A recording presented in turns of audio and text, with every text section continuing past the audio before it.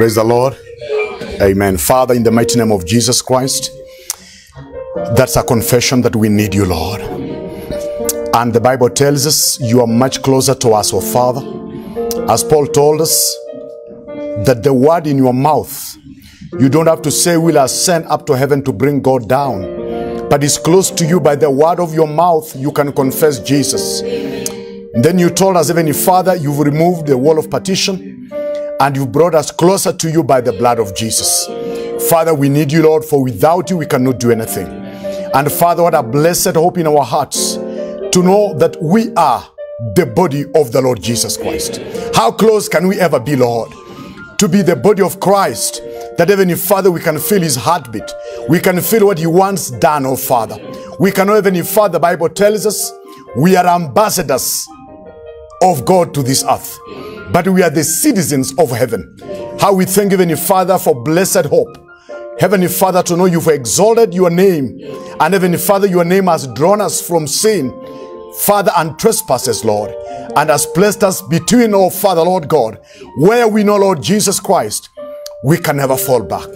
For nothing can separate us from the love of God that is in Christ Jesus.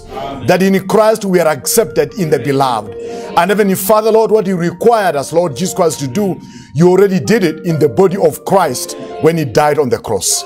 We appreciate you this morning. We call upon you to come and manifest yourself to us. Speak to us in a language that we shall understand. Amen. Our notes, our preparation, ours aside, but your preparation to speak to your people, let it be the thing that is going to stand between us. We appreciate you. We call upon you to be with us in the mighty name of Jesus Christ. Amen, amen, amen. Greetings in the name of the Lord Jesus Christ. Happy to be here again this morning. Greetings from Brother Morano, who will not be, he thought will be here with us, and Sister Jael, and the rest. We appreciate God for the grace he's given you. Amen. I want us to go straight to the scriptures. We don't want to waste time. Sometimes you wonder, how prepared are you when you realize you have got so much to speak within a very short time. Let's go. We are just going to read the same scripture we read last Sunday. Our message is the same. The body of Christ and the bride of Christ. There is a lot of things to be spoken in between that we want to follow closely. And I have a very interesting scripture here that I'm going to read it, and then we see where do we place that scripture. So we are reading Revelation chapter 19 verse 7. I want us just to begin running. Amen. Let us be glad and rejoice. Give honor to him, for the marriage of the Lamb is come, and his wife hath made herself ready. And to her was granted that she should be arrayed in fine linen, clean and white, for the fine linen is the righteousness of the saints. You watch out that word saints. Amen? Because if God give us grace, we'll want to find out where that word is used in the Bible and to whom it also applies. That word saints is used 3 times in the Bible, to 3 times in the Bible, and 3 categories of people in the scriptures. Let's go to a longer reading of Revelation chapter 21 verse 9. That was Revelation 19 verse 7. Let's go to Revelation 21 verse 9.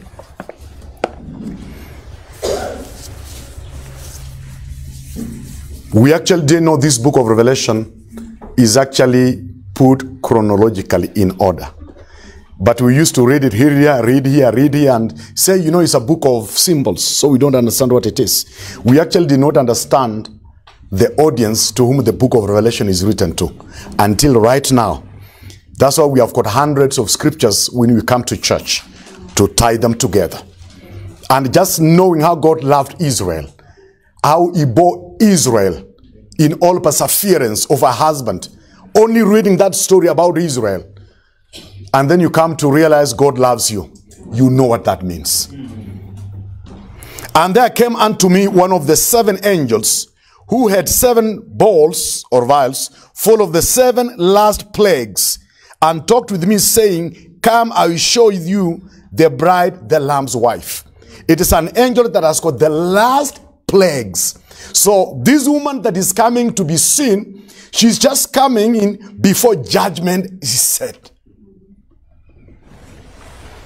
And he carried me away in the spirit to a great and a high mountain, and showed me that great city, the holy Jerusalem, descending out of heaven and from God. He is invited to come and see the bride, the Lamb's wife, but he is now shown a city. And this city is not Washington, it's not Nairobi, it is not Brasilia, it's not Adelaide, but it's holy Jerusalem coming from heaven. Amen. Having the glory of God, and her light was like a stone most precious, even like jasper stone, clear as crystal.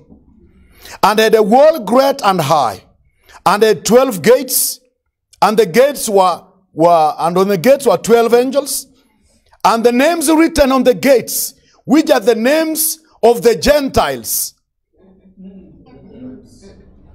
And the name written on the gate, which was the names of the 12 tribes of the children of Israel. Amen. And on the east, 3 gates. On the north, 3 gates. On the south, 3 gates. And on the west, 3 gates. Exactly the way they were camping in the wilderness in the book of Numbers. 3 on the north, 3 on the east, 3 on the south, 3 on the west. But this time, it is these 3 has got the name of the 12. And let me just repeat it. And it had a great wall and a high, and had 12 gates. And the gate 12 angels, names written on the gates, which are the names of the 12 tribes. The same thing that happened, it's coming back. But now it's on a city. It is not the camping, how they camped. Where is it written, if you remember? Numbers chapter 2 is where we have got this kind of arrangement. It was the children of Israel coming out of Egypt, and God told them how they need to arrange. He says 3 will be on the north, 3 tribes, 3 on the east, 3 on the south, 3 on the west. We are seeing the same arrangement in the wilderness, but now on a city called Jerusalem, called the wife of the Lamb. Even that one, before you hear anything, you just want to ask, so where are the Gentiles here? What program does God have with the Gentiles? And on the east 3 gates, on the north 3 gates, on the south 3 gates, and on the west 3 gates. And the wall of the city had 12 foundations, and in them the names of the 12 apostles of the Lamb. If the 12 apostles of the Lamb, is Paul included? Praise the Lord. Amen. You may be seated. Let's just continue reading while you're seated. If that the 12 apostles of the Lamb, what makes you think Paul is found here? How many disciples did Jesus call? 12 disciples. How many apostles received the Holy Ghost? Yeah, fast. Okay, fast. Apostles that received the Holy Ghost. 12, right? I know you're talking about 120. I'm not talking about the people that received the Holy Ghost. I'm talking about the apostles, which were disciples on the 4 books. And that is long after Judas Iscariot had hanged himself, and they had replaced him with Matthias. And then these 12 received the Holy Ghost. The 12 apostles. So when the Bible is saying, and the 12 apostles of the Lamb, it does not say, and the apostles, but it says 12 apostles of the Lamb. Not 13. Because if you add Paul, it will make them 13. Because some theological man came and told you, hey, you know what is happening? Paul came and replaced Matthias. It is him that is saying that. But the Bible does not say Matthias was replaced. When the Holy Spirit came in the day of Pentecost, to those who are gathered in the upper chamber. He never said, you people, you chose Matthias to replace Judas Iscariot. I'm bringing Paul in Acts chapter 9. No, he didn't. He sanctioned what they had done. You know why? He had told them already, what you bind on earth is bound in heaven. He told Simon Peter. And it's Simon Peter that talked about the necessity of bringing in another apostle to replace Judas Iscariot. And they received the Holy Ghost. So when the Bible says, and the 12th apostle of the Lamb, Paul is not included. So we must track Paul and find out, if Paul, you are not here, then our gate to enter in is not in there. Praise the Lord. And he talked with me, and the wall of the city had 12 foundations, and in them the names of the 12 apostles of the Lamb. And he talked with me, and had a golden reed to measure the city and gates of it, and its wall. And the city lieth 4 square, and the length is as large as the breadth. And he measured the city with a reed, 12,000 furlong. The lengths and the breadth and the height of it are equal. And he measured the wall of it 144 cubits, giving us 144,000. According to the measure of man, that is of the angel. And the building of the wall, it was of jasper, and the city was pure gold, like clear glass. And the foundation of the city was garnished with all manner of precious stones. The first foundation was jasper, the second sapphire, the third jalastony, the fourth emerald, the fifth sardonyx, the sixth sardius, the seventh chrysolite, the eighth beryl, the ninth topaz, the 10th crystal brass, the 11th jacinth, and the 12th an amethyst. So we have got 12 gates, 12 stones, 12 what? Let's go in. And the 12 gates were 12 pearls, and each one of them was 1 pearl, and the street of the city was pure gold, and it was transparent glass. And the foundation of the city had the 12 names of apostles of the Lamb. Now, we have to locate our place in the city. Is there a place for a Gentile? If this city is dressed Jewish, and then the city turns out to be the Gentile, something is wrong somewhere. If you look at the stones, 12, according to the number of the children of Israel. You look at the gate, 12. You look at the pearls, 12. You look at the foundation, 12. You look at the angels, 12. And when you are looking for this, you will go to the book of Exodus chapter 25. You will find there were 12 stones on the breastplate of Aaron, the high priest. Praise the Lord.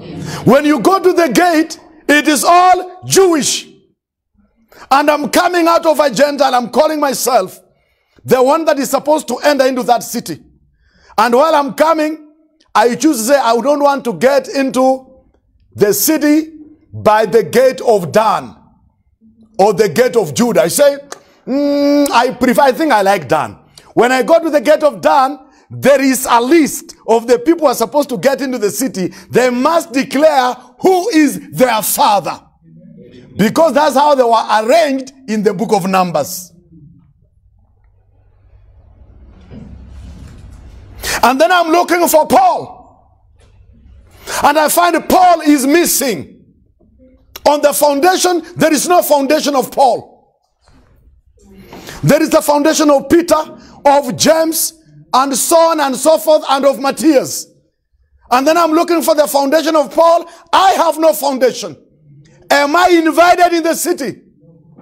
Paul, you said in the scriptures, God called you and said, I send you to the Gentiles. Where is my place in the city, Paul? And Paul would answer, say, I'm not even in that city myself. So how do I get in? Because when Jesus talked about, when Simon Peter cut the ear of Malchus, Jesus Christ said, don't you think I've got the power to ask my Father to give me 12 legions of angels? Even angels are divided according to the number of the children of Israel. Amen. Amen. If I don't have something much more than that, then I'm doomed. Because the place is already full. Yes. Why did Jesus choose 12? Why was Israel, Jacob, given 12 sons? Why do we have 12 months? Why do we have 12 manner of fruit? Why do we have 12 apostles, 12 foundations, 12? That is a Jewish number. Amen. That is how they began. Amen. So someone must preach very hard to show me where I belong in the city. And that's why we are saying the body of Christ is not the bride of Christ. Amen. Because one has to go in through the door, through the gate. Another one gets in by the baptism of the Holy Ghost. By one Spirit, you are baptized in the body. But for them, they have to get through the gate. If you are from the tribe of Dan, amen, look for the gate of Dan.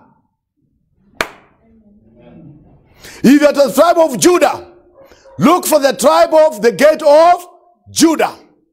If you are the tribe of Asher in the north, look for the gate of Asher. Where are the Gentiles here?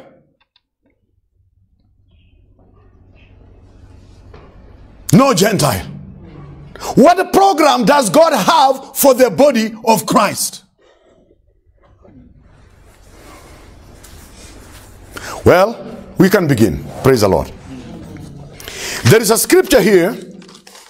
I want to begin on that note. Revelation chapter 3 verse 9. It talks about the people that call themselves Jews and they are not Jews. And God says, I'll make you the synagogue of Satan. If God is very keen with who is the Jew and who is not the Jew, how can you come in and say Jerusalem is you, when every description is Jewish? Even the garment is 12 Jewish. And the children of Israel are the ones that were given the 12 stones. Each one had a stone. You know that? Each one of the children of Israel had a stone. None of us was given a stone. And the 12 stones are the same stones. They appear on the breastplate of Aaron the high priest. And if you looked at Jerusalem from far, it looks exactly like the high priest.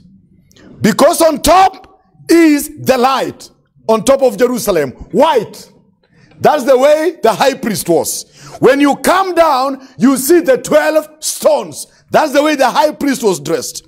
You go all the way, if you take Jerusalem as a person, he will not be a Gentile, but he will be the high priest. Amen. In the way he's dressed. Amen. 12 stones, amen, praise the Lord. Amen. When you talk about the measurement of that city, it is all Jewish. 144 cubits. It's not us at all. That looks like an opinion until when you go back to the scriptures to find out. Amen? If I have to go to why this New Jerusalem comes all the way in Revelation chapter 21, after a lot of things have happened, you'll be surprised why this is the last thing before they enter into the kingdom. Now, we can now begin. There are only two people spoken of in the Bible. And there are only two places spoken of in the Bible. You could also assist me, give me some.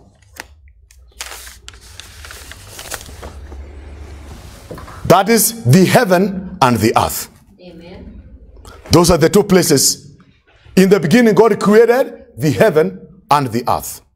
I want to go slowly, amen? Amen. In the beginning, God created the heaven and the earth. Then in the Bible, Paul comes and tells us about a heavenly people. I'm not going there because I want to get my direction clear. Then there is the earth that will be given to a people forever. And we can't say the reason God created the heaven, he created the heaven for himself. We can't say that. You know why? Because he created the heaven and the earth long before he already existed. So God did not create the heaven because he needed it. He already existed without the heaven, without the earth. He had a purpose why he created the heaven, and he had a purpose why he created the earth. So there are only two realms. There is the heaven and there is the earth. Amen. And the heaven and the earth gives God a title called El Elyon. And El Elyon means the possessor of the heaven and the earth. Amen. Amen. And then we find the devil himself in the book of Isaiah chapter 14. He wanted to be like the Most High God, which means he wanted to be like El Elyon. He wanted the heaven and the earth. And the battle is confined to these two places. The battle in heaven and the battle on earth. Amen. Amen? And God has had divisions in the Bible. And the Bible tells us that study to show thyself as a man approved of God, rightly dividing the word of truth. If the Bible has got division in it, we must know what are the blessings of Israel and what are the blessings of we people called the body of Christ. If you check throughout the Bible, the word the body of Christ was a whole new language. It was never used by Peter, nor the James or John. It is only Paul who used the word the body of Christ. And Paul never used the word the bride of Christ. In all the letters he used the body of Christ. He never used the word the bride of Christ. And then when we come to the book of Revelation, it is the book of Revelation that uses the word the bride. But now when we look in the entire Bible, we see the bride is spoken of in the Old Testament. Amen? So my question would be, in John chapter 1 verse 29, John chapter 1 verse 29, and I would want you to ask a question if you're just moving on. I want you just to be a little bit relaxed. John chapter 1 verse 29, what does it talk about? Yes, just tell me. I have many scriptures to read. What does it say? The next day John saw Jesus coming unto him and said, Behold the Lamb of God, which taketh away the sin of the world. He was showing the Lamb of God to the children of Israel. Amen? Amen. Then there was a time when the Lord Jesus Christ was asked, how come your disciples don't fast? What did he say?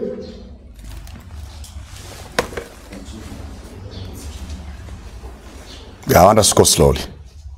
What did he say?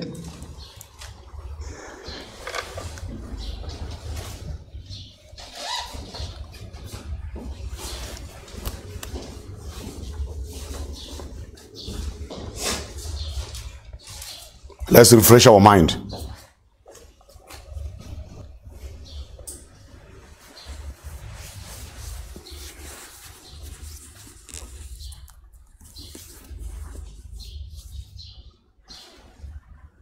He said this: the children of the bride chamber. Amen? Amen. You can read it elsewhere, but I'm reading Luke chapter 5 verse 34. From verse 33. And they said unto him, why do the disciples of John fast often and make prayers, and likewise the disciples of the Pharisees? You know, the Pharisees also had disciples. Likewise the disciples of the Pharisees. So the disciples of the Pharisees were fasting, and the disciples of John were fasting, But it happened that the disciples of Jesus Christ were not fasting. Now, the disciples of John who did not follow the Lord Jesus are the same ones that there were those ones that Paul found in Acts chapter 19, that had been baptized by the baptism of John and have not received the Holy Ghost. So these are the people when John pointed out, behold the Lamb of God. They never followed the Lamb. And because they never followed the Lamb, they never went to Pentecost to receive the Holy Ghost. Amen. Because when John said, behold the Lamb of God, the Bible said from that day, Peter and Andrew followed Jesus. And when they followed him, they went all the way up to the upper chamber and received the Holy Ghost. Amen. But now in Acts chapter 19, amen, there are people that Paul is asking, have you received the Holy Ghost since you believed? So was it faith or no faith? Hallelujah. These are the believers following John, but they never believed the message of John. Because he said, behold the Lamb of God that takes away the sin of the world. And Simon, Peter, and Andrew, and the rest followed, and they received the Holy Ghost in the day of Pentecost in Acts chapter 2. Many chapters later, there are people still that are saying we are the disciples of John. Now, Apollos was one of them. Amen. Until he took a family called Aquila and Priscilla to instruct Apollos that the one John was bringing the baptism to prepare the people for him. And he came, died, and resurrected. Even he brought the Holy Ghost. Then Apollos received the Holy Ghost. Amen. But I think he never went to his people. Because the Bible says, while Apollos was at Corinth, and Paul having passed the upper coast of Ephesus, found some believers and asked them, have you received the Holy Ghost since you believed? They said, no, we have not even heard if there be any Holy Ghost. Then he said, how are you baptized? The baptism of John. Now those are the guys who were here. Because the Bible says, Jesus had disciples that were not fasting. But the Pharisees and John had disciples that were fasting. So they wanted to find out, why aren't your people fasting? What was the answer? Can you make the children of the bride chamber fast while the bridegroom is with them? But the days will come when the bridegroom shall be taken away from them, and then they shall fast in those days. So the question is, who is the bridegroom here? Jesus is the bridegroom. Amen. Now, Jesus presents himself as the bridegroom long before he died. So when he came, that was the bridegroom. The death of Jesus never made him a bridegroom. He already was a bridegroom. Amen. And John called himself the friend of the bridegroom. So the bridegroom was there before Paul came. Amen. The children of the bride chamber was there before we were born. Amen. I'm not talking about the natural birth. I'm talking about before the church, the body of Christ came. So Jesus Christ was already the bridegroom. The disciples are called the children of the bride chamber. Hallelujah. Now, what happened to this wedding? Did Jesus change his mind? Is this a bridegroom was coming to wed, and he doesn't know where the bride is going to come from? Before he sends Paul, can you imagine a bridegroom that comes? Nowadays they do. You just, and then it becomes news, right? That the bridegroom comes, and then he's trying to take a wife. I've not even come across that. Then he changes his mind. He says, no, she's not the very one. Can so and so go and look for me a bride? Is this the condition you want to make the Lord Jesus Christ to be? Such an prepared man. He comes and calls himself the bridegroom. And John is the forerunner of the bridegroom. And he calls himself the friend of the bridegroom. Give us that scripture.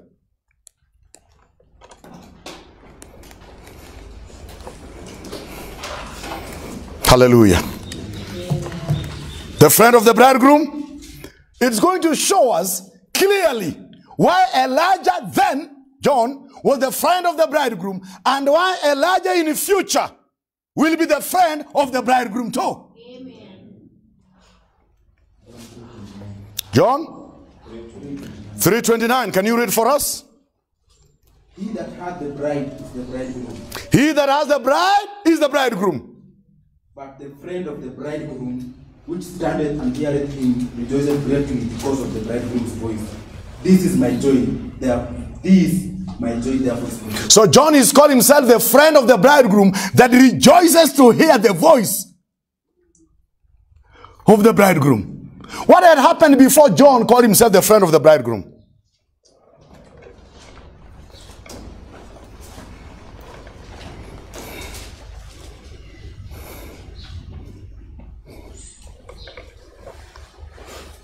Verse 28.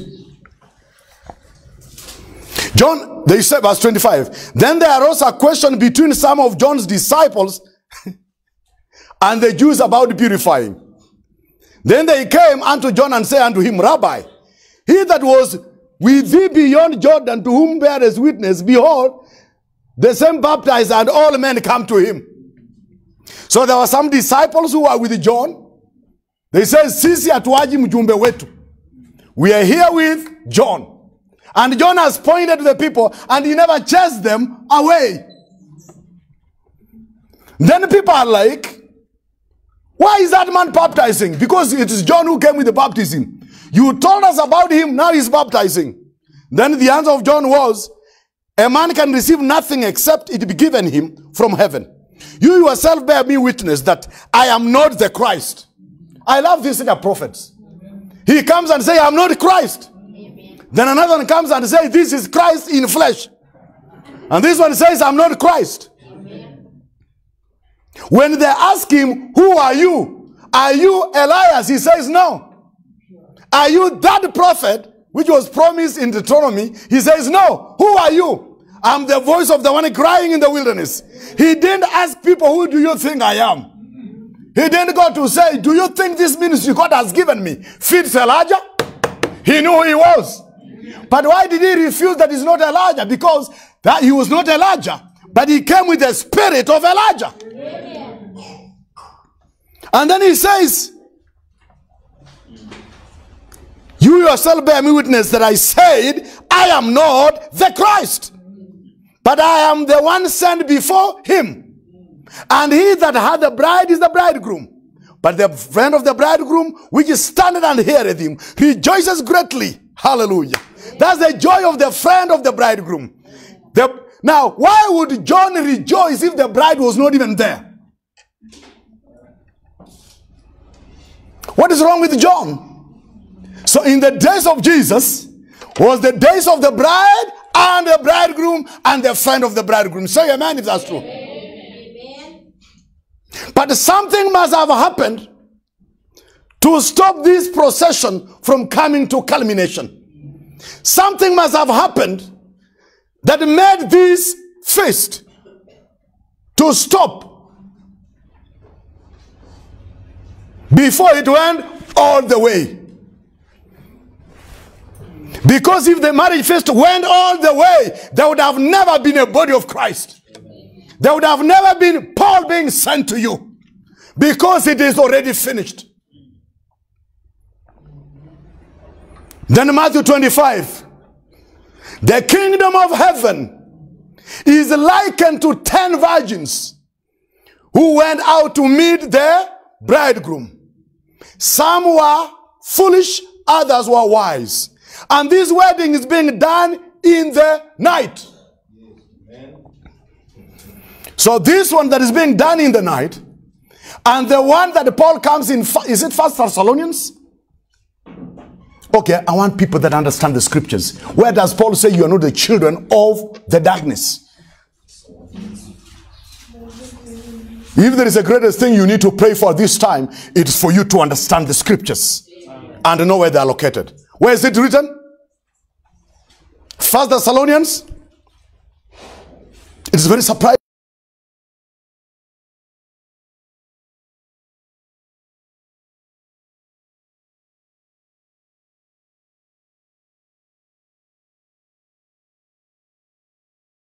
Amen. Because God, in the book of Revelation chapter 9, he is very keen on those who call themselves Jews and they are not.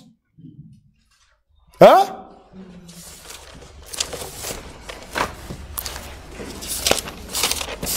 And this has been one of the greatest controversies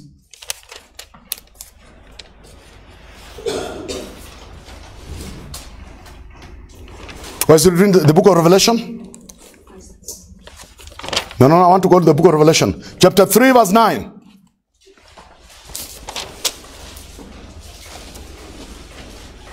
I know their works and tribulation and the poverty, but thou art rich. I know the blasphemy of them who say they are Jews and are not, but are synagogue of Satan. God is so strict about who calls himself a Jew. So in like manner, he must be very strict on who calls himself Jerusalem and is not. Amen? Amen? If God is very strict on who calls himself a Jew, how can you come and take the blessing of a Jew? For you to take the blessing of a Jew, you must call yourself a Jew. And there is no promise of God about you in the Bible. That's why you are fumbling, trying to take somebody's promise.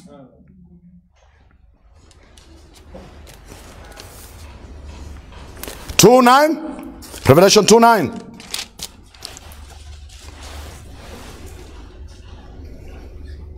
That's the place where we are reading.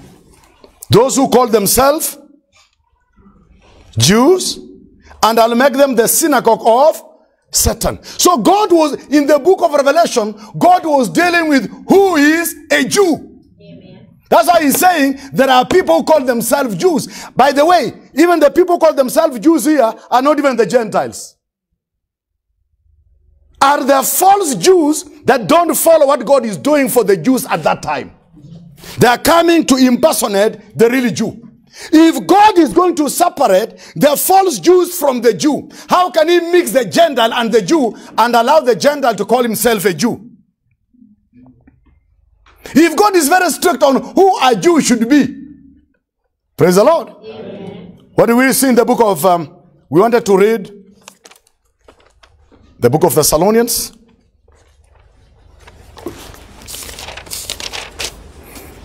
You know, someone is asking, so what are we? We are the body of Christ. Amen. But of the times and the season, brethren, you have no need that I write unto you. That is 1 Thessalonians chapter 5. For you yourself know perfectly that the day of the Lord so cometh as a thief in the night. For when they shall say peace and safety, then sudden destruction cometh upon them, and reveal upon a woman with child, and they shall not escape. But you, brethren, are not in darkness, that day should overtake you as a thief. When Jesus talked about the marriage in the gospel, he says, watch, for you do not know the day. It will come to you as a thief in the night. But Paul says, the one that will receive a thief in the night is not you, because you are not the children of darkness. Does he say that? You, brethren, are not in darkness, that the day should overtake you as a thief. You are all children of light and the sons of the day. We are not of the night nor of darkness. Amen. So this wedding that takes place in the night cannot be your wedding. Amen. If there are two weddings, then we must divide. The one of the night and the one of the day. Amen. Amen? Amen? But we don't have two weddings, because there is no scripture for two weddings. There is a scripture for two unions. The reason why marriage and wedding is employed in the Bible, it is talking about how God unites with man. And God has got two types of people that he's going to unite with: Israel and the Gentile. And Israel shall be united with him before he goes into the kingdom. But for you, you get united with him when you accept him, until the Bible says nothing can separate us from the love of God that is in Christ Jesus. That is present tense. Amen.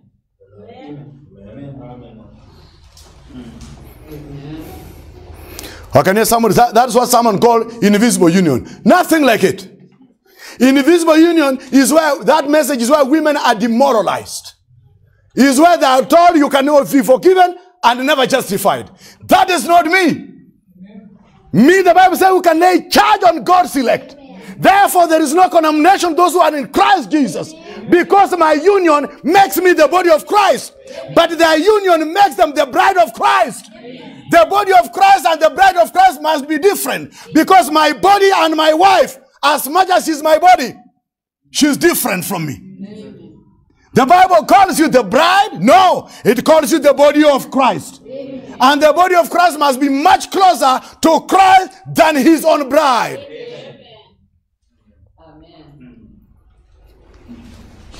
You've forgotten what we in the other time. We are still asking the question. If the bride of Jesus is the Gentile, what happened to his wife? Did he divorce her and is marrying again? But as the scripture says, he's going to call her and bring her to himself. Let's see how it began. We want to look at Israel, where it began. Let us read the book of Jeremiah, chapter 2, verse 2. Before that, I want us to read Songs of Solomon.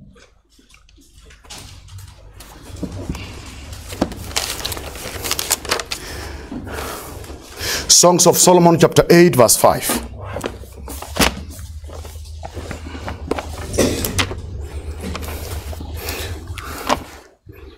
Songs of Solomon can give you trouble a little bit, yeah? Sometimes you don't know where it's located. I want all of us to be there. If you are on Proverbs, you are closer to the Songs of Solomon. And if you are on the book of Isaiah, just come back a little bit. Songs of Solomon, chapter 8, verse 5.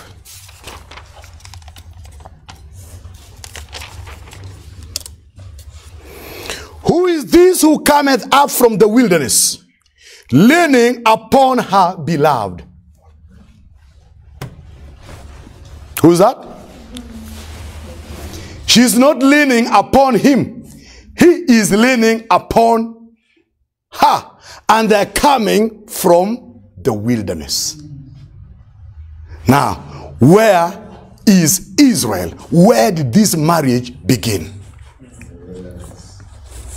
Jeremiah chapter 2, verse 2. Go and cry in the ears of Jerusalem, saying, Thus saith the Lord, I remember the kindness of thy youth, the love of thine espousal, when thou wentest after me in the wilderness, in a land that was not sown. Hallelujah. God is now saying it all began in the wilderness. Amen.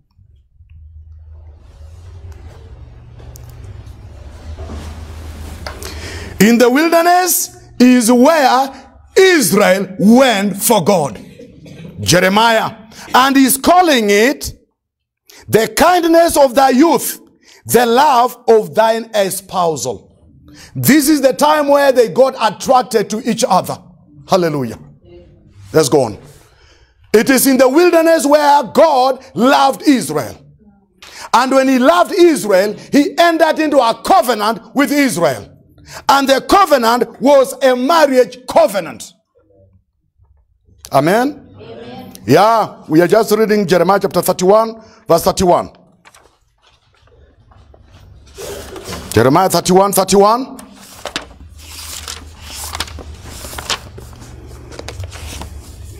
Are you there? Jeremiah 31, 31. We have to repeat some of these things. We have not to repeat, but we must repeat some of these things. We are now looking at where it all began. Before you say, this is the bride, this bride that was married in the wilderness must have lost her identity, and God must have given up on her, and then has come to look for another woman in the Bible. Then God has got a problem with his love life more than you do. If God loved a woman and he divorced her forever, he will never have her again. God will have to change. Jeremiah 31, 31. Behold, the days comes with the Lord, saith the Lord, that I will make a new covenant with the house of Israel and with the house of Judah, not according to the covenant that I made with their fathers in that day that I took them by the hand and bring them in the land of Egypt, which my covenant they broke, although I was a husband unto them. So this covenant, as we said, was a marriage covenant. So they broke a marriage covenant with God. But God is saying he's going to make another covenant with them. Amen. And then he's saying, if he makes this covenant with them, something is going to change in this covenant. So where is the new covenant? If the new covenant does not produce a husband as God and Israel as a wife, then the new covenant is weak than the first covenant. If the first covenant had a man and his wife, and the second covenant has a man and a servant, then the Bible says he took away the first one that he can bring the second one on better promises. Amen. What benefit does Israel get from the new covenant that was not there in the first covenant? A good question, right? Now, let's go on. The Bible says this. But this shall be the covenant that I will make with the house of Israel. After those days, saith the Lord, I will put my laws in their inward parts and write in their hearts, and I will be their God, and they shall be my people. And they shall teach no man every man his neighbor, and every man his brother, saying, know the Lord, for they shall all know me, from the least of them unto the greatest of them, saith the Lord. For I'll forgive their iniquity, and I'll remember their sin no more. Verse 35. Thus saith the Lord, who giveth the sun for a light by day, and the ordinance of the moon and of the stars for a light by night, who divided the sea when it roars, wave roars, the Lord of hosts is his name. If those ordinances depart from me, saith the Lord, then the seed of Israel shall cease from me being a nation before me forever. Amen. So he's saying, if the sun will be, the moon and all the ordinances, if they will continue being, that is how strong the love of Israel, the love of God for Israel shall remain. Amen. And if it was a covenant love, it will not change. Say amen if that's true. Amen. He says these things cannot change, and his love for Israel cannot change. Amen. Is that true? Amen. So we are trying to find out, are we trying to take another person's blessing? Chapter 16 of the book of Ezekiel, we are repeating that. Amen.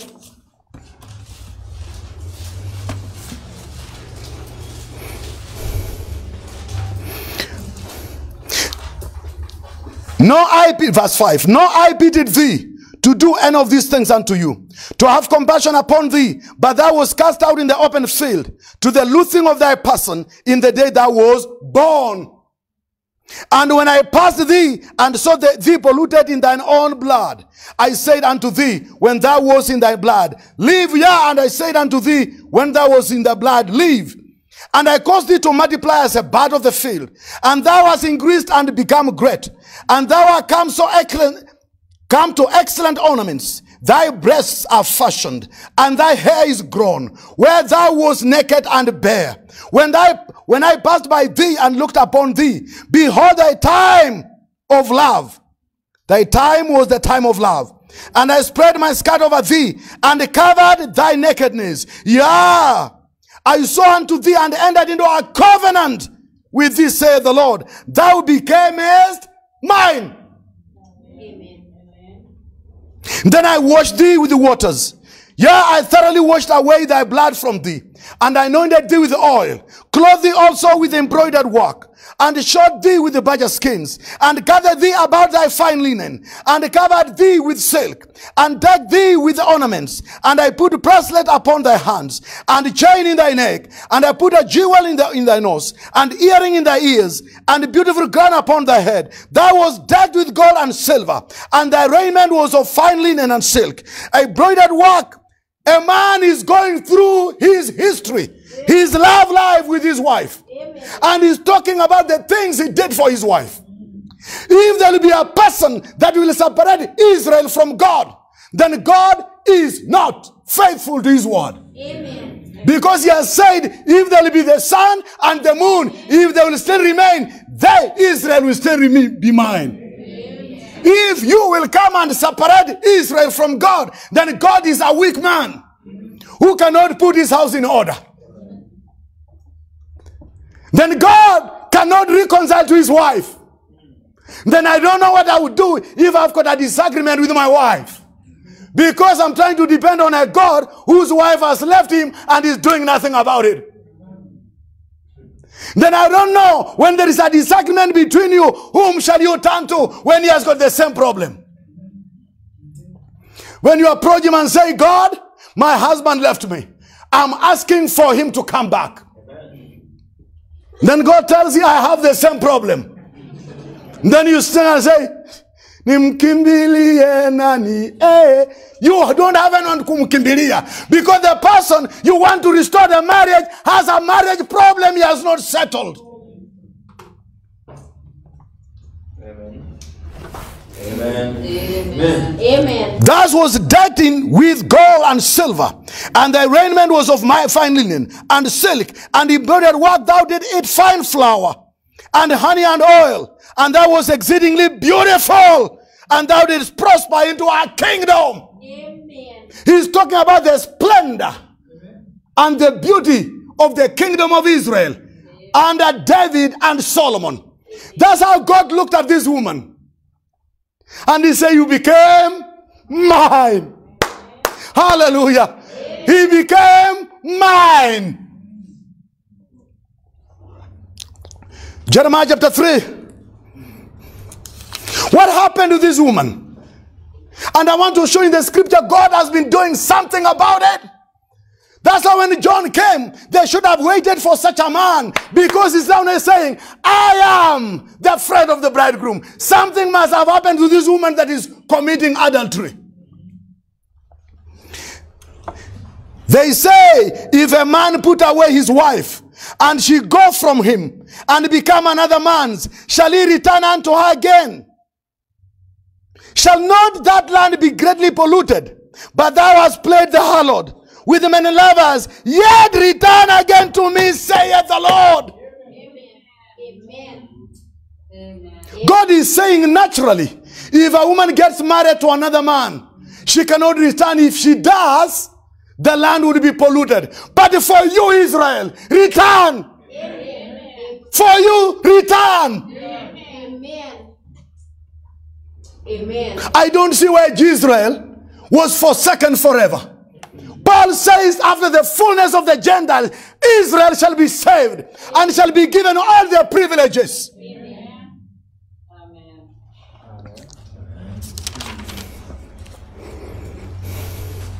Isaiah chapter 54. I'm just trying to read them from my memory.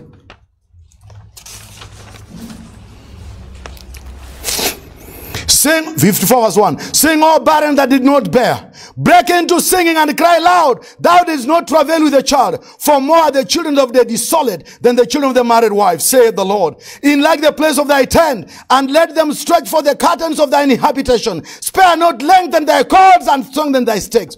For thou shalt break forth in the right hand and on the left, and shall inherit the nations, and make these all the cities to be inhabited.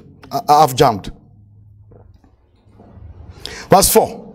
Fear not, for thou shalt not be ashamed, neither be thou confounded, for thou shalt not be put to shame. For thou shalt forget the shame of thy youth, and forget the shame of thy youth, and shall not remember the reproach of thy widowhood anymore. For thy Maker is thine husband, the Lord of hosts is his name, and thy Redeemer, the Holy One of Israel, the God of the whole earth, shall be called. Amen. Who is the husband here? I'm showing you, knowing what you are not, so that you can understand what you are. Amen. Amen. The Holy One of Israel is their husband, their Maker. For the Lord hath called thee like a woman forsaken. When was she forsaken? She was forsaken when she brought in other men instead of God. Then God forsook her. After forsaking her, he's now telling her, return. Amen. That's the love of God's life. Each one of us has a love story. This is the love story of God, and it's a painful story. If God can put up with a man,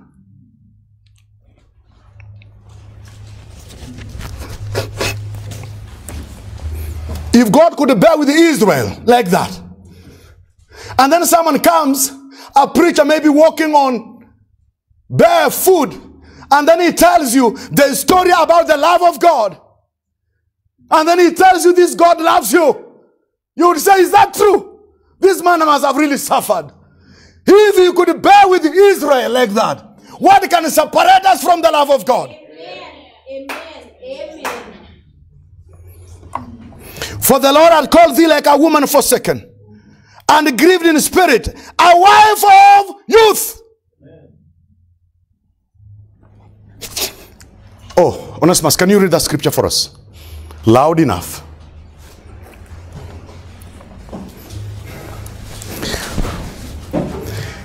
Isaiah 54, verse 6.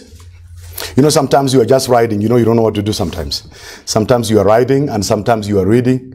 So, do I read or do I write? If I read, I will forget. Let me write so that I will read later.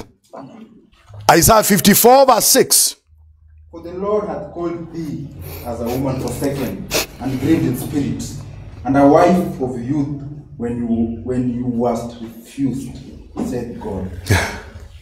For a small moment have I forsaken thee. For a small moment have I forsaken thee. But with great mercies, will I gather thee. I will gather thee. In a little wrath, I hid my face from thee. I hid my face from thee for a moment. But with everlasting kindness, Amen. will I have mercy on thee, said the Lord thy Redeemer. Amen. Verse 9. For this is as the water of Noah unto me. For as I have sworn that the waters of Noah shall no more go over the earth, so have I sworn that I will not be wroth with thee, nor rebuke thee. For the mountains shall depart, and the hills be removed, but my kindness shall not depart from thee. Neither shall the covenant of my peace be removed, said the Lord that hath mercy on thee. Are you seeing eternal connection with God with his people? He says, as the waters of Noah was, which I said it shall be no more, or shall not cover the earth. So I have sworn I would not be angry with thee, nor rebuke thee. For the mountain shall depart, and the hills be removed, but my kindness shall not depart from thee, neither shall the covenant of my peace be removed with saith the Lord, who hath mercy on thee. Amen. Now, is he saying God is going to leave Israel forever? So then you see, when John came, that was a great moment. They should have been looking out for this man when he called them to go into the wilderness again. Amen. That is where God met them. On the foot of Mount Horeb. Amen. Do you know Horeb is Sinai? Do you know Mount Sinai is Horeb? Amen. So when he comes in the book of Malachi 4 and says, remember ye the law of Moses on Mount Horeb. Amen. It is marriage time he's talking about. Amen. No, read for us Malachi chapter 4 verse 4. Are you seeing God bringing that time again, but this time with Elijah? Remember ye the law of Moses. Remember ye the law of Moses, my servant, Which I commanded unto him in Horeb. which I commanded him unto Horeb. He is telling them to remember the covenant Amen. on Mount Horeb. This time he's enjoining Elijah. And Elijah will now come as a friend of the bridegroom. Are you seeing it? Amen. Amen. Amen. Read that part. Remember ye the law of Moses my servant, which I commanded unto him in Horeb, for all Israel. For all Israel. With the statutes and judgment. With the statutes and judgment. Behold, I will send you Elijah the prophet. Now, he's not going to send them Elijah the prophet just for the sake of it. He's telling them, do you remember Mount Horeb? What happened in Mount Horeb? They were married. Amen. He's saying, now remember that. Now I'll send you Elijah. As what? As the friend of the bridegroom. Amen. Say amen, somebody. Amen. Amen. If he tells you to remember Horeb, how do you remember Horeb? You. If he tells Israel, remember Horeb, they remember the days of their youth. Jeremiah 2:2. In the days of their espousal, when they went after God in the wilderness. Amen. So God tells them, remember, another time like that is coming again. Amen. This time it's Elijah I am sending. Amen. And then Elijah came, he said, I am the friend of the bridegroom. Amen. No, you just give him a clap. Amen. Remember, repeat that. Remember ye the law of Moses my servant, yes, which I commanded unto him in Horeb, for all Israel, with the statutes and judgments. Behold, I will send you Elijah the prophet, before the coming of the great and dreadful day. Nataka tufika pale. Why is remembering Horeb connected with Elijah? Don't you have the answer already? Why is Horeb mentioned and then a promise of Elijah is connected? Why isn't other thing mentioned? It is the love of their first time. Amen. It is God saying, napenda kurudia rudia. Let's go to Jeremiah 2:2. We read it already. But let us go and cry in the hearing of Jerusalem, saying, thus saith the Lord, I remember thee. Aki, this is a man. This is a man. Something has come between him and his wife. And he's saying, go tell that woman, mwenye amerudi kwao. Go tell her I remember that day. Amen. Hallelujah. Amen. Then he comes in the book of Revelation. You have forgotten your first love. Amen. How can that be a Gentile? Amen. If you listen to what I'm talking about, if you're a man and you've left your wife, you will go back for her. Amen. It doesn't matter if you're a pastor listening to me that rejoice in divorcing your wives. If you listen to this story, it's a painful story of God's love for Israel. Amen. Until he's sending someone. Go! What does your Bible say? Go and cry in the hearing of Jerusalem. Who is here? Who's being mentioned? Jerusalem. Who is getting married in the book of Revelation chapter 21?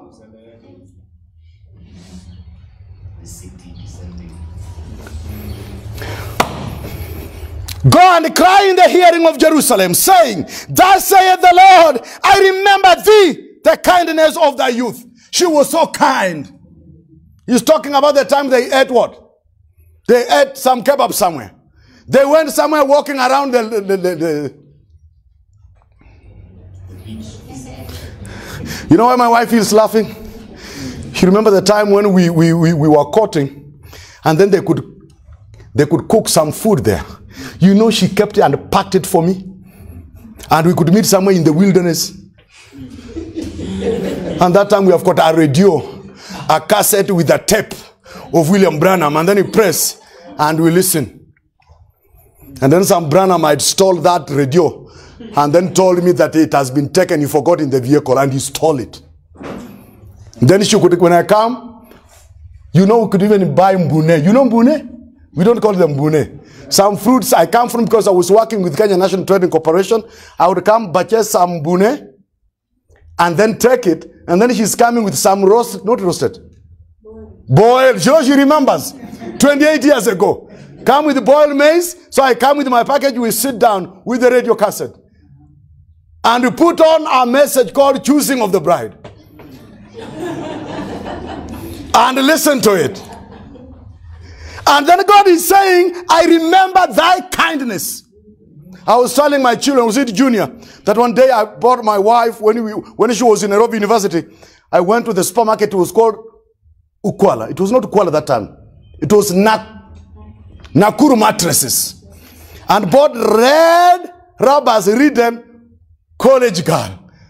And she was in the University of Nairobi. I took it on and I really felt good. And then she bought me a cardigan. What do you call it? Is it a cardigan or what is it? Half sweater, red one. I still remember it today. She brought that and praise the Lord. God says, I remember. Amen. Praise the Lord. God is remembering, man. God is saying, I remember that love when you went after me in the wilderness. how you are pursuing after me. Then in the book of Ezekiel, praise the Lord. Thus saith the Lord, I remember thee the kindness of thy youth, the love of thine espousal. God remembers that love. When thou wentest after me in the wilderness, in a land that was not sown. Israel was holiness unto the Lord. Did I read it? Amen. Israel was holiness unto the Lord. And the first fruit of his increase, all that devour him shall offend. Evil shall come upon them, saith the Lord. Na sama yule mtu mwenye anacheza Israeli, you will see. And then I come and tell you, he loves you. You don't even have to go through how he loves you. Just go how he dealt with Israel. Amen. And ask him, are you done with Israel? I will restore. I'll bring her to me. What the kangaroo was eaten. Someone preached to you and called it the restoring of the bride tree. That was nonsense. Go and read the entire book of chapter 1 of Joel and chapter 2. You will realize this is the condition of the land of Israel when he forsook them. Then God said, but I will restore those years. Amen. Then someone said, that was you. When did you get separated from the love of God? When did the cankerworm and the palm come to eat your love between you and Christ?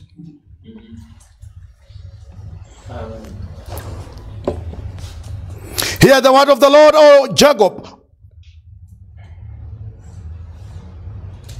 Hear ye the word of the Lord, O house of Jacob, and all the families of the house of Israel, saith the Lord.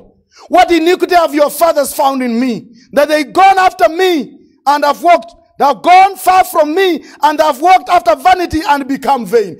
Now I want you to see a man, because he's saying go, he has sent, and then he's going to tell them, go ask them, what did I go, what did I do wrong? This is a man. No, someone read for us a scripture.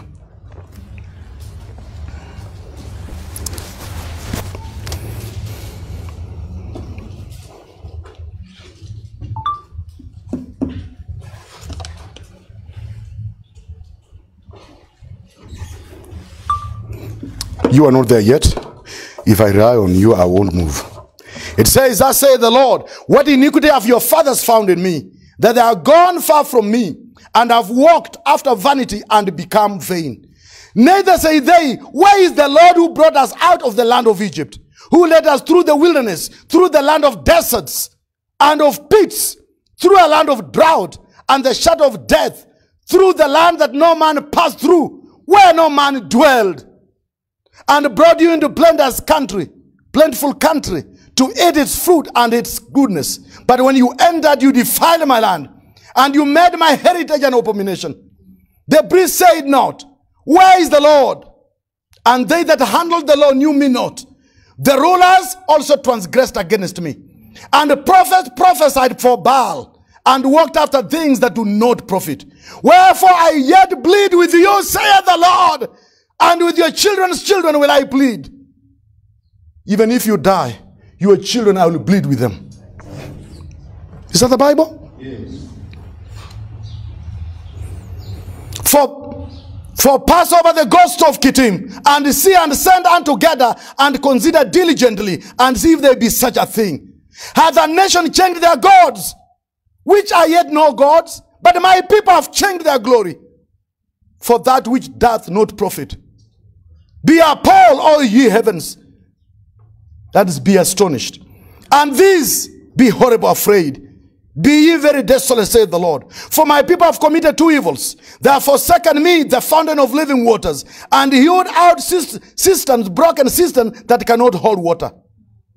You know that someone read that and preached a message called the broken cistern, putting the scriptures of Israel to you.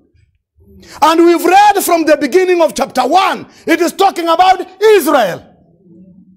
But someone just take a little scripture in between and say, my message this morning is broken cisterns, and condemns every Christian, and then he says he has got the living water. Look at why they are not contextual in their preaching. They take a little scripture and build a doctrine on it. What is the subject matter of Jeremiah chapter 2? The love of their youth in the wilderness. Amen. flowing all the way, but someone picks that and builds a subject on that. That's not the kind of a Christian I want to be. I want the flowing truth from a scripture flowing down all the way. Amen. Isaiah chapter 62.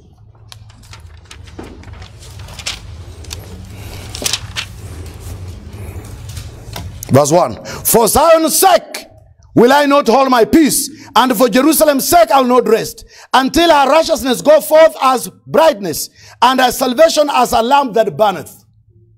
That lamp that is the lamp that is spoken there is 7 golden candlesticks. Because the lamp that God is talking about is not one like you're imagining in your house. The lamp that is saying the Israel shall be a lamp is the 7 golden. That's why I say Israel is the light and the lamb of the nations. A light. You are like a city. What did he tell the disciples? In Matthew chapter 5, you are a city on a hill that cannot be hid. You cannot light a lamp, a candle, and put it under a bushel. Right? Israel was the lamb. The 7 lights that we find in the book of Revelation, let me say it, has nothing to do with the Gentiles. Here is the reason. Zechariah chapter 4. Zechariah sees 2 olive trees. And these 2 olive trees are called witnesses. Amen. In the book of Revelation 11, the 2 candlesticks is Moses and Elijah. And he saw one candlestick this side, another candlestick this side, and in between the 7 golden candlesticks. You didn't get that. He sees an olive tree, which he also calls a candle. He sees an olive tree, which he calls the 2 witnesses. And then he sees a golden pipe with golden oil going into a bowl down there, and then it's being transferred into the 7 candlesticks that are standing. And then this is Elijah, this is Moses, and the candlesticks are in between. So the question is, how do these candlesticks in the book of Revelation get their oil?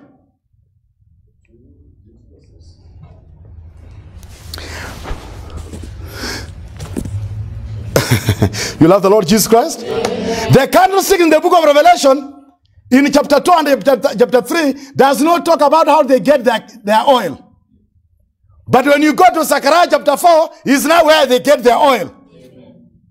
And it's from the 2 witnesses. If the 2 witnesses is Moses and Elijah, did you get your Holy Spirit from Moses and Elijah? Who get their oil from the 2 candlesticks, from the 2 olive trees? Israel. Amen. How can you separate the candlesticks from the 2 olive trees? Amen. Why don't you ask a question? Just ask a question that's coming. You know, sometimes you are in the receiving, you are not dealing with the question. I've got so much here. Even my time, 1 hour is already done. Look here. The candlesticks, when they were spoken of, is in Exodus chapter 25. And I told you the other time, when you talk about a truth in the Bible, you must maintain what we call first mention principle. Where the candlesticks were mentioned is when God took Moses to the mountain and told him, make it according to the pattern you saw. And Moses made 7 candlesticks. Amen? Amen. When they are coming out of Babylon, in Zechariah chapter 4, is it chapter 4? Yeah? Zechariah is seeing something. Can we read it together?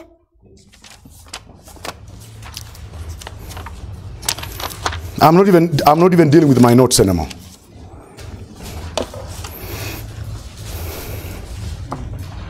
And the angel who talked with me again came again and waked me up as a man that is awakened out of his sleep, and said unto me, what seest thou? And I said, I have looked, and behold, a lampstand, all of gold, with a bowl upon the top of it, And it is 7 lamps on it, and 7 pipes to the 7 lamps which are upon the top of it, and 2 olive trees by it, and one upon the right side of the bowl, and another one on the left side of the bowl.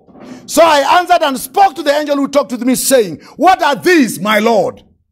Then the angel who talked with me answered and said unto me, Knowest thou not what these are? I said, No, my Lord. And then he answered and spoke unto me, saying, This is the word unto the Lord, unto Zerubbabel, saying, Not by might, not by power, but by my spirit, saith the Lord. Amen? Amen. Are you seeing the two?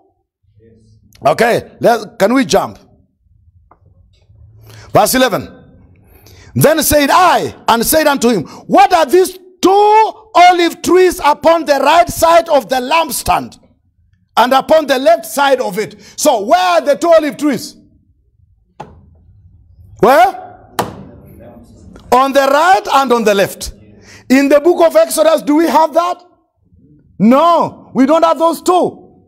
We only have the 2 lampstands. But now the truth has developed. Something has been added to this place, which you cannot take it and put it to the Gentiles.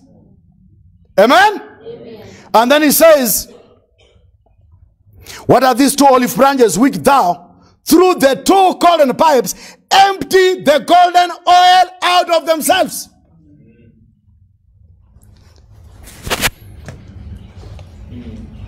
The 2 olive trees have got a golden pipe, and they are the one that have got the oil, and they are emptying the oil in the 7 golden candlesticks or candle. So now put this in perspective. Verse 14. Then said he, These are the 2 anointed ones that stand by the Lord of the whole earth. So these are not the trees, these are people. Let's go to Revelation 11.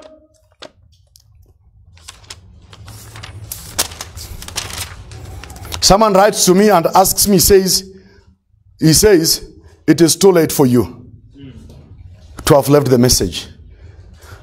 When I write all the stuff and send to him, he has blocked me. Scared.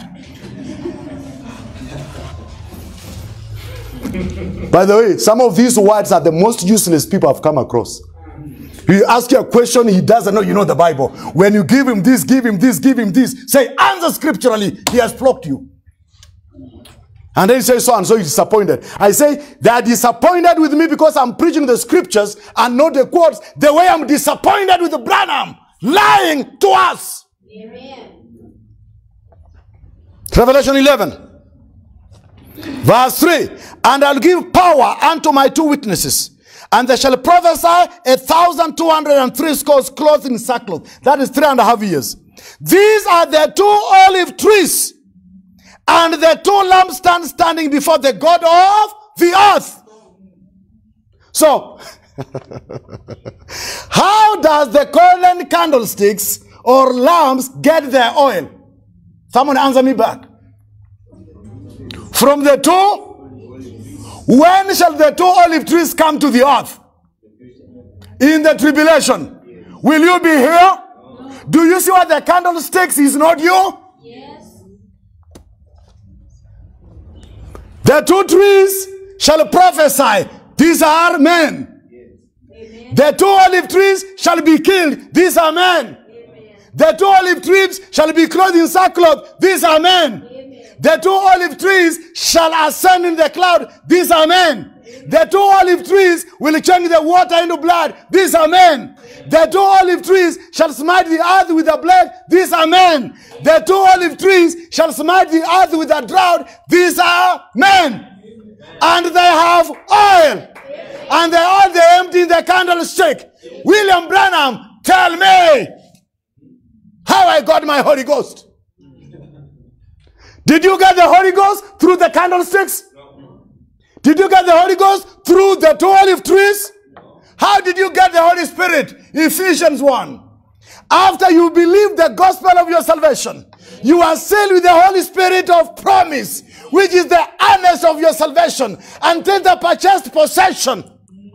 Amen. Whereby I pray that you receive the Spirit of wisdom and revelation in the knowledge of him, that you may know the purpose of his calling among the Gentiles. How did you receive the Holy Ghost? Did you receive the Holy Ghost through the cloud and candlesticks?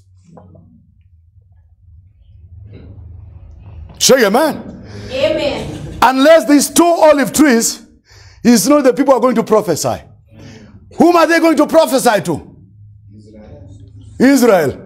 Are they going to sell 144,000? Are these people going to pray and the 144 will be saved? Yes. Will the 144 receive the Holy Ghost? Yes. Will these guys empty the Holy Spirit through the cord and pipe into the candlesticks? Will Israel again now be the light of the nations? Will the light of the nation not be hid? Will it be seen? Yes. Amen. Amen. Know your promise, man. I've not even come to it, but you've already seen here. These guys are coming because they've got oil. And then you tell me Martin Luther had oil. And then you tell me Martin Luther has oil. Let me tell you, you know this message, I'm making more enemies again. Amen. Anytime I stood here, I make more enemies. Anytime I stood here, I make more enemies. I don't care. Today, maybe I'll make 2 or 3, even 1,000. But I don't care. I'm telling you, the Holy Ghost, that is going to come to 144,000. It will come after Jesus has sent my 2 witnesses. Amen. And the 2 witnesses have got a pipe, golden pipe, with the golden oil coming so that they can rise and light up again. Come on, amen. Amen. Amen. You realize some things you can say, but you cannot give a scripture for it. When you come and say he's the bride, and then you come and say Ephesus church age, the messenger was Paul. The question I want to ask you is, if the messenger of Ephesus church age was Paul, I want to see the church of Ephesians, what the Bible say about the church of Ephesians, and what the Bible say about the church of Ephesus in Revelation. I want to compare them to find them if they are the same. Amen. The church in Ephesians is perfect. Yes. The church in Ephesians is accepted in the beloved. Amen. The church in Ephesians is chosen in him. Amen. The church in Ephesians is complete in him. Amen. The church in Ephesians has got a 5-fold ministry. Amen. But the church in Ephesus, they have forgotten their first love. How can they be the same? Amen. Ephesians here was a mature church. That Paul revealed the mystery that was not hid. But the Ephesus in the book of Revelation, they are waiting for the mystery of God to be finished by the 7th angel. Amen. But this one is perfect. The love of God. And they even told in the book of Ephesians, comprehend with the saints the height, the depth, the breadth of the love of God. Amen. But the Ephesians are told you've forgotten your first love. The same people? No. Nasikia sometimes mko na kazi na ni kweli. Praise the Lord. Amen. The Bible is becoming more sweeter than any other time I've ever known in my life. Because I'm going to the scriptures one by one. Then Israel is supposed to be chastised. Can you just allow me to preach this message? Amen. The sermon I have, can I preach it, John? Amen. The marriage covenant. Then they left God. So I want us to deal with, number one, what you are finding out, Israel in the wilderness, where it all began. The wilderness was a stage of love, a place of espousal. That's why we are reading, who is he that is leaning in the bosom of her beloved? That when we are coming out of the wilderness, the woman is seen. A friend of mine was telling me when he left the message of William Branham, he couldn't do anything for 3 months. He could just put his head in the bosom of the wife And the wife would just rub and never tell him anything. Just rub his head because he was a depressed man.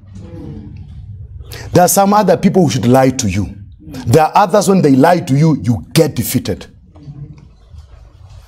This woman here is sin. Oh God. God comes and reasons with us in our language that we can understand. Who is she that is coming in the bosom of her? God. They're coming from where? The wilderness is where the love began. And when God led to them the covenant, they said, I do. Amen. Amen. When Moses read to them the covenant, and he said, if you will obey me, forsake all others, Amen. and you'll cling to me, you'll be a treasure in the whole earth. You'll be unto me a kingdom of priests. Amen. And then down there they say, yes, we do. Amen. And then God loved this woman and provided for her. But when she used everything that God gave her, the Bible says she started now going looking for other men. She sinned with Assyrian. She sinned with the Egyptian. She did, the Bible says she committed adultery with stones and wood, with Baal and everything. But God said, return. And then God said, I'm going to make another covenant. And the first covenant was a marriage covenant. Then he said, I'm going to make another covenant with you. It will be strong. Amen. Because in this covenant, the laws will not be written outside. Amen. It will be inside of you. Amen. In this covenant, you will be born again. Amen. In this covenant, you will never be forsaken again. Amen. Because thy creator is thy husband. Amen. I am Israel. I am married to you. Amen.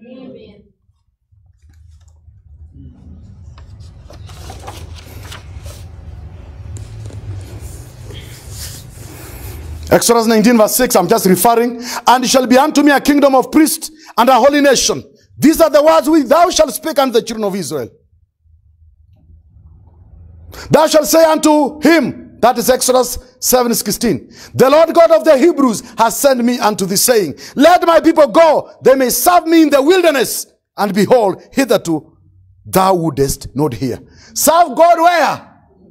When Moses went to Pharaoh, he told Pharaoh, let my people go that I may have time with them in the wilderness. Is that true? Amen. Exodus 8:27, we will go 3 days journey into the wilderness and sacrifice the Lord our God, and he shall command us. Now, we human beings didn't know the purpose of the wilderness. Now God is telling us the wilderness was the place of the first love for Israel. Amen. And some people didn't know the purpose of the wilderness. Those guys are found in Exodus 14 verse 11 and 12.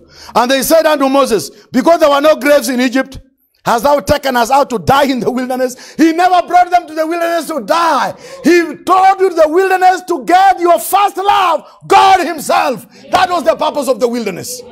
Say amen, believers. Amen. Amen. Give him a hand clap, amen.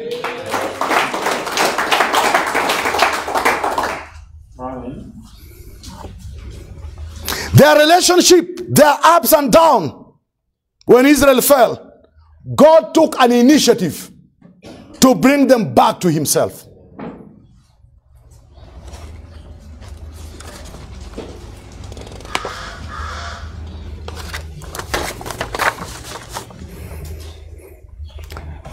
When Paul comes and says in the book of Corinthians, a believing wife sanctifies unbelieving husbands. No. A believing husband sanctifies an unbelieving wife, or else your children would not be holy, but now they are. The sanctification of the husband sanctifying the wife affects the children. Amen. Amen. And when God sanctified through Hosea, sanctified the wife, it affected the two children that were born in Hudum. Lo Ami became Ami. Lo-Ruhamah became Ruhamah. Because Hosea has taken upon himself to take his wife and sanctify her. Amen. Amen. Amen. What was Hosea talking about? I want you to find out. Someone open for me Isaiah chapter 1, another one Hosea chapter 1. I want you to realize they prophesied to the same people, same kings around the same time. Then yourself, you'll tell me if the statement that says God does not send two major prophets at the same time, if that statement is still true, unless it's self-exaltation. If someone there? Onesimus? Hosea chapter 1. The word of the Lord that came unto Hosea, the son of Beeri, Yes. in the days of Uzziah, Jotham, Ahaz, and Hezekiah, kings of Judah, Yes. and in the days of Jeroboam, the son of Joash, king of Israel. Hosea prophesied under how many kings? Uzziah, Jotham, Ahaz, Hezekiah, and Jeroboam. And you know, some of the king lived for 20 years, others ruled for 10. But this man was the prophet at that time. This is the time when Israel fell. Let's go to Isaiah chapter 1. Isaiah 1. Yes, read. The vision of Isaiah the son of Amos, which he saw concerning Judah and Jerusalem in the days of Uzziah, Jotham, Ahaz, and Hezekiah, kings of Judah. Yes, the vision of Isaiah the son of Amos, which he saw concerning Judah and Jerusalem in the days of Uzziah, Jotham, Ahaz, Hezekiah, kings of Judah. Are you seeing Hosea and Isaiah prophesy at the same time? Yes. If they prophesied at the same time, what was the message? Read for us, Hosea. The beginning of The beginning of the word. Go ahead. the beginning of the word of the Lord by Hosea. And the Lord said to Hosea, The Lord said to Hosea, Go, take unto thee a wife of Hudum, why are you going to take the wife of Hudum? Go ahead. and children of Hudum, for the land hath committed a great Hudum, departing from the Lord. The land has committed great Hudum, departing from the Lord. So then this time it's what has committed Hudum is the land.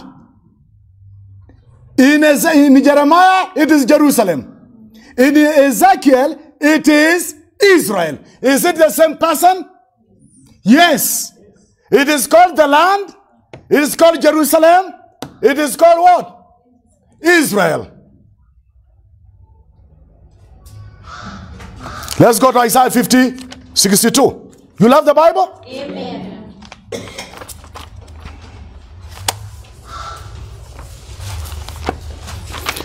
Don't move away from, do not move away from Hosea. I want us to stay with Hosea. I want us to stay with Hosea for some time.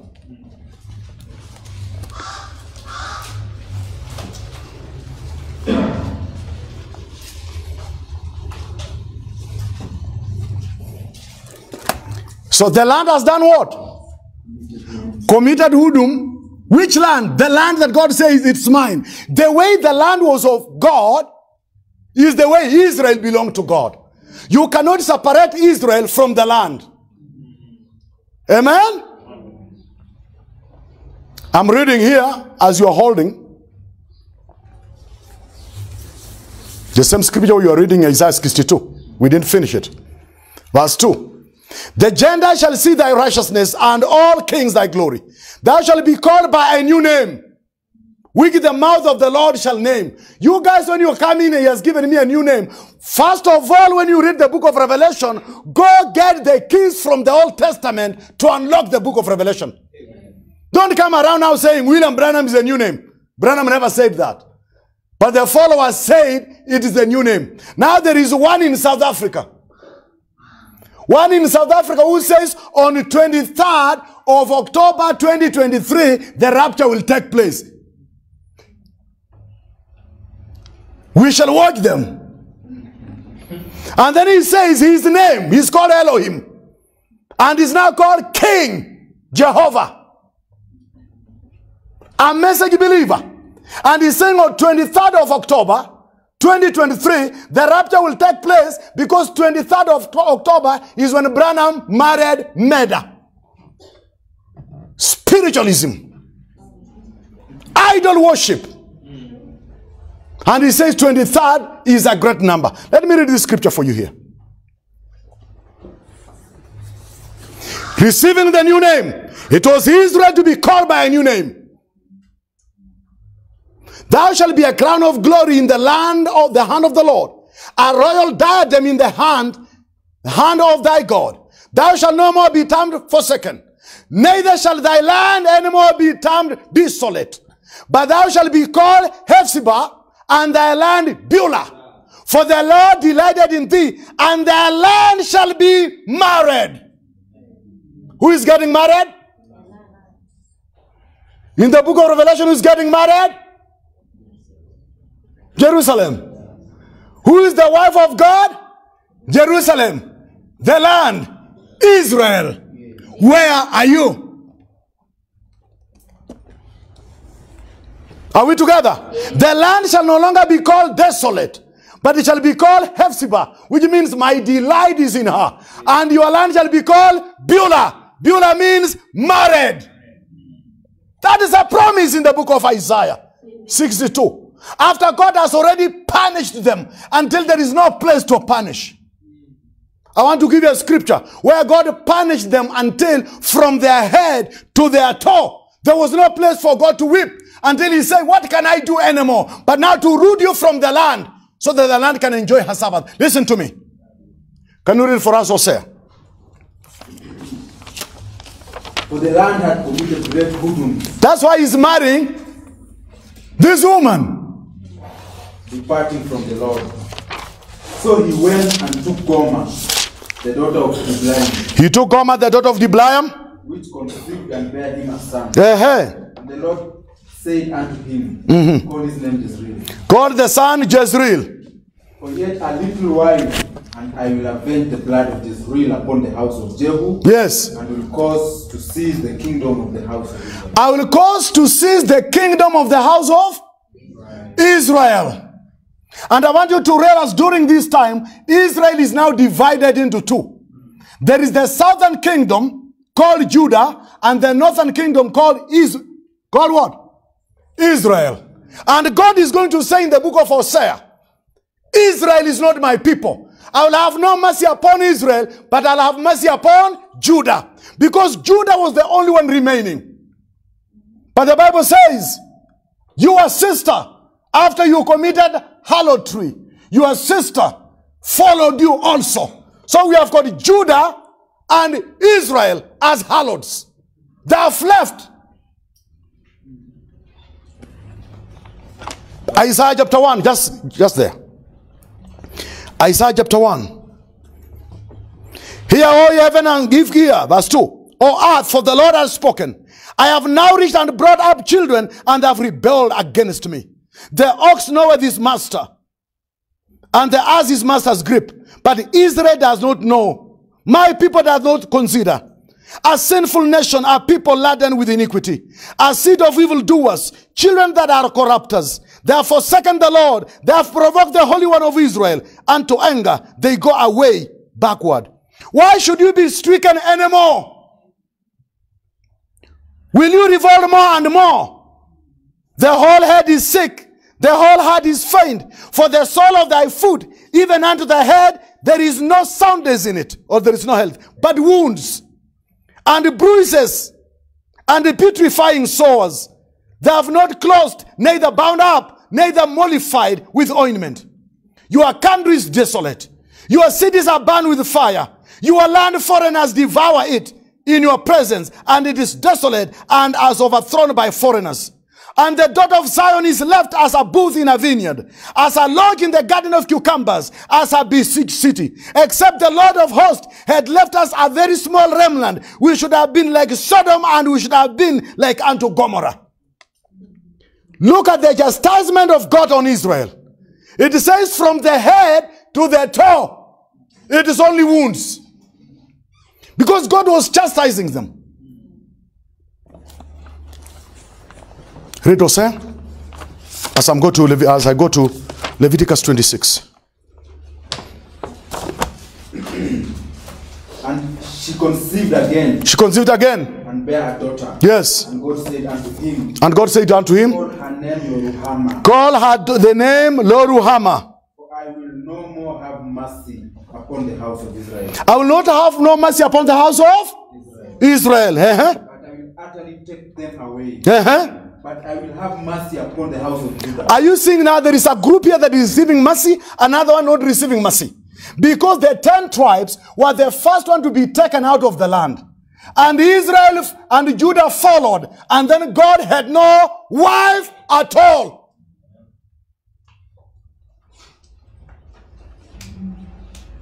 And I will save them by the Lord. I will save them by the Lord their God. Yes. And I will not save them by bow, nor by sword. Amen. By battle, by horses, nor by horses. Let me read now. Now when she had Queen Loruhama, she conceived and bore a son. Then said God, call his name Loomai, for you are not my people, and I will not be your God. Amen. Yet the number of the children of Israel shall be like the sand of the sea, which cannot be measured, nor numbered. It shall come to pass that in the place where it was said unto them, you are not my people, they shall be said unto them, you are the sons of the living God. I want to tell you something that happened between the Jews and the Samaritan. There was a really great hatred between them. But that is the place in Samaria in Galilee where Jesus lived for 28 years. He went to the people forsaken, hated by the Jews, which is called the southern tribe. There was no dealing among them. Yet the Samaritan are the 10 tribes. Samaritan was detestable. They were hated because Samaritan, which was how Zimri, Omri, Ahab and the rest went out, joined themselves with Assyrian and fought Judah. There was enmity. Then Solomon took 20 cities and gave to the king of Assyria. And the king of Assyria said, this is nothing good here. He called it Kabul. C-A-B-U-L. Kabul means senseless, not good. So the people were hated. And that thing existed when the Lord Jesus Christ was on the earth. That's why when he found the woman at the well, the woman tells him, you are a Jew, what relationship do I have with you? Because they couldn't talk to one another. But Jesus lived in Galilee. Galilee were the people that were the lowest. Where Nazareth was. That region where Christ grew up after being born in Bethlehem and going to Egypt, then coming back to live in Galilee. It is the lowly people. That's what the Bible says. Aren't these Galileans? There was nothing. But Jesus went and identified with the people forsaken. Hallelujah. People were trodden down. He went and lived among them. When he came out, he was seeking those who are lost. That's why he went to the Gentiles. Amen. I'm not talking about the Gentiles, you. I'm reading the book of Matthew. He went and lived in Galilee, that it might be fulfilled, that was written by the prophet saying, the land of Zebulun, the Galilee of the Gentiles, because they were mixed among them. He went and lived there. He didn't go there to preach to them. He went there because that is where Samaritan was. The Lord people, amen. Amen. And God says, I loved Judah, but Judah forsook God. God is now without a wife. Who is the woman in the book of Revelation? Is God bringing back his people. Amen. But before he brings them, there is another people much closer to him. Amen. It's called the body of Christ. Amen. Brought about by the mystery of Christ. Amen. Not the mystery of God. Amen. Is that too much? It's not too much. We are here to bring it out. These are the people God says is now going to chastise them. And God prepared 5 courses of chastisement to Israel. And the last one, they will be uprooted from the land. Leviticus chapter 26. Write it down. Leviticus 26 has 5 causes of chastisement to Israel. And every cause I want to refer because I have no time to read. Every cause had a prophet that came during that time. Hallelujah. So when you come with a prophet, tell me which cause is this prophet and what chastisement is he coming for. Hallelujah. Amen. Have you wrote it down? You, brother, just want you to hold us here. You know there are a lot of things that have been said, and you know we shall go up in heaven. And after going up to heaven, we shall stay for 3.5 years. And then we shall come in Revelation 19 riding on horses. Are you ready? I prove to you that that is not you. By the scriptures. That we are going to the marriage supper. Jesus said in Matthew chapter 26 verse 29. After 28 he said what? Put that one down. If I forget, someone remind me to go to it. Matthew 26:28. He took his cup and said, this is the blood of my new testament. So the very testament God promised in Jeremiah, it is now by his blood. Not the blood of bulls that ratified the first covenant in Exodus chapter 24. Exodus 19, a marriage. 24, blood sealed it. But now, hallelujah, God promised another time. What will he do? He will make another covenant. That covenant has nothing to do with you. You are not there when God promised. He said he's promising the house of Judah and the house of Israel. A new covenant. He is strengthening his marriage relationship. Amen. That's why he's going for the new covenant. Amen? Amen. Then he said, can someone read for us that scripture? Because of many scriptures I have here with me. Matthew, or write it down, Matthew 28, not 28, 26. 26? 28, what does it say? For this is my blood of the New Testament. For this is the blood of the New Testament. Which is shed for many in remission of sin. But I say unto you, I will not drink henceforth of this fruit of the vine until that day when I drink it new with you in my Father's kingdom. Did you know? Do you see where it is going to be drunk? In the Father's kingdom. Are you a kingdom people? No. Is what is called the marriage supper 3.5 years for you in the sky? No. Say no, like you know what you're talking about. No. He takes the blood, which is the wine, and he drinks it. Before that, he says, I've really longed to take of this. I've really longed. And this is the blood of my testament. Then he says, I will not partake of it anymore. You know, someone is asking, but why does Paul say, when we eat and partake of food, we do remember the Lord's until he come? That is not what Jesus was talking about. We are partaking of this because the death of Jesus did 2 things. 1, to ratify and confirm the second covenant. That's to Israel. Amen. But what did it do to you? It was your atonement. Amen. Same blood. For them it was the blood of the covenant. For you it's the blood under which you receive your forgiveness. The Holy Spirit for them in the day of Pentecost was to write the new law. But the Holy Spirit for you was the promise after you believed the gospel of your salvation. Amen. For you became the epistle. For them they became the new covenant on their hearts. Do you understand? Amen. Did the Holy Spirit come to write something in the day of Pentecost? Yes. What was he writing? The New Testament. Because God promised to write them where? On their hearts. Was it 50 days after the lamb was slain? Amen.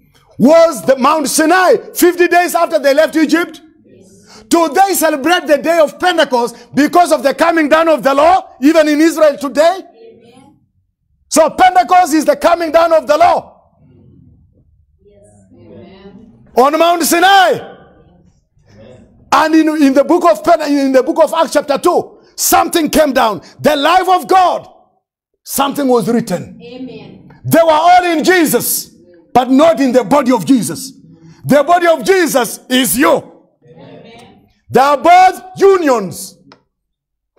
Amen. Praise the Lord. Amen. What did he say? I'm seeing there is a lot of things. You know what you are fighting with? And even people on the number they are fighting with. They are fighting with the way they were taught. I understand. To be in the message for 30, 40 years, feeding on the tapes, feeding on the lies, to be washed will take a time. Some people are getting washed early. Others are not. Others are going on. We shall tarry until you get washed out of that nonsense. Amen. Amen. Because it's now, you are not fighting with anything, You are fighting with what you were told. Is it true? Amen.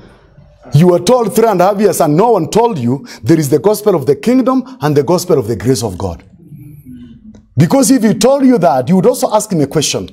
Matthew 26:29, he says 28, I will not partake of this fruit again until with you again anew in my Father's kingdom. The same people are given prayer to pray for the kingdom. People who are called the children of the kingdom are the people to eat of that supper. And that supper, and the son of a king had a wedding. The Bible says that. Amen. And when the people came in that, they came, one of them was found, he didn't have a garment, but he had entered the place of a wedding. So if that is heaven, if that will be in the sky, you want to tell me someone will go up to the sky and then thrown out? What is the power that took him from the earth up to the sky? That when the king came in the marriage, he found one man did not have a garment. And then he asked him, how did you get here? And then he was told, he was bound, thrown out in the dark. Which means the marriage was taking place in the night. Is the scripture saying the same thing? Amen. So if you think that was a marriage, because a marriage is supposed to take place in the sky, then someone tried. Let me be sarcastic here. He had received the 7 thunders, which gave him the rapturing faith. And he had received the dynamics that took him from the earth. He had received the refilling of the Holy Ghost. He had received the new name. He had believed the message of Malachi 4. Then he went up to heaven. After going to heaven, they discovered he doesn't have a garment. Then he was now thrown in the outer darkness. He was not thrown down, but he was thrown in the outer darkness. Meaning the marriage is where? Here.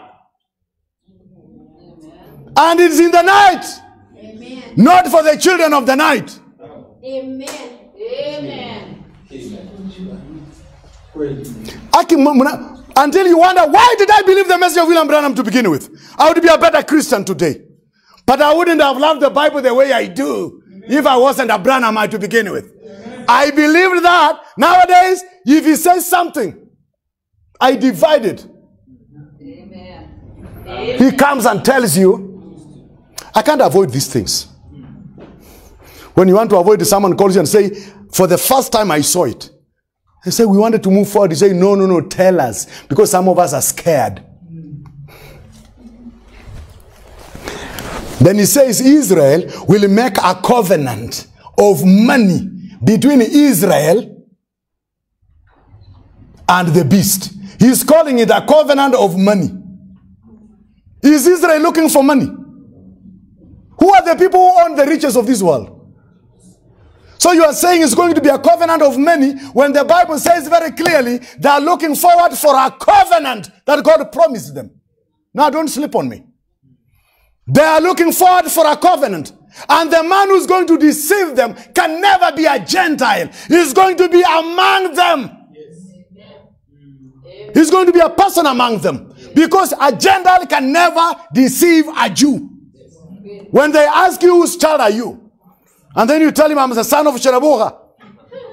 and you tell him I'm a son of Arab Mongon, Kipukanyilat, he will tell you, come on, those are tribes in Kenya. Which tribe are you? You say I'm Ngugi, or I'm a War, I'm Oronyango, or Oliveira, if you are a Portuguese. But he say, my friend, can you declare your pedigree? Amen. Number one, for them to be deceived by the Antichrist, he must be Jewish. We always thought that is what that man told you. But I'm telling you, how can he be? Can I give another scripture? The scripture says in the book of Daniel, you can check it out. It says this, and that prince, did you hear me? Yes. Shall speak great words, I'm paraphrasing, and shall forsake the God of his fathers. How can he be a Gentile and go forsake the God of his fathers? My God. Why you look at me, you're like shocked. The Antichrist promised in the book of Daniel, he will first of all forsake the God of his fathers.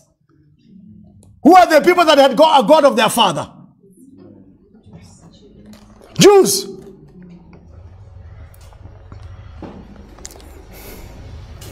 Now you people, you want me to read.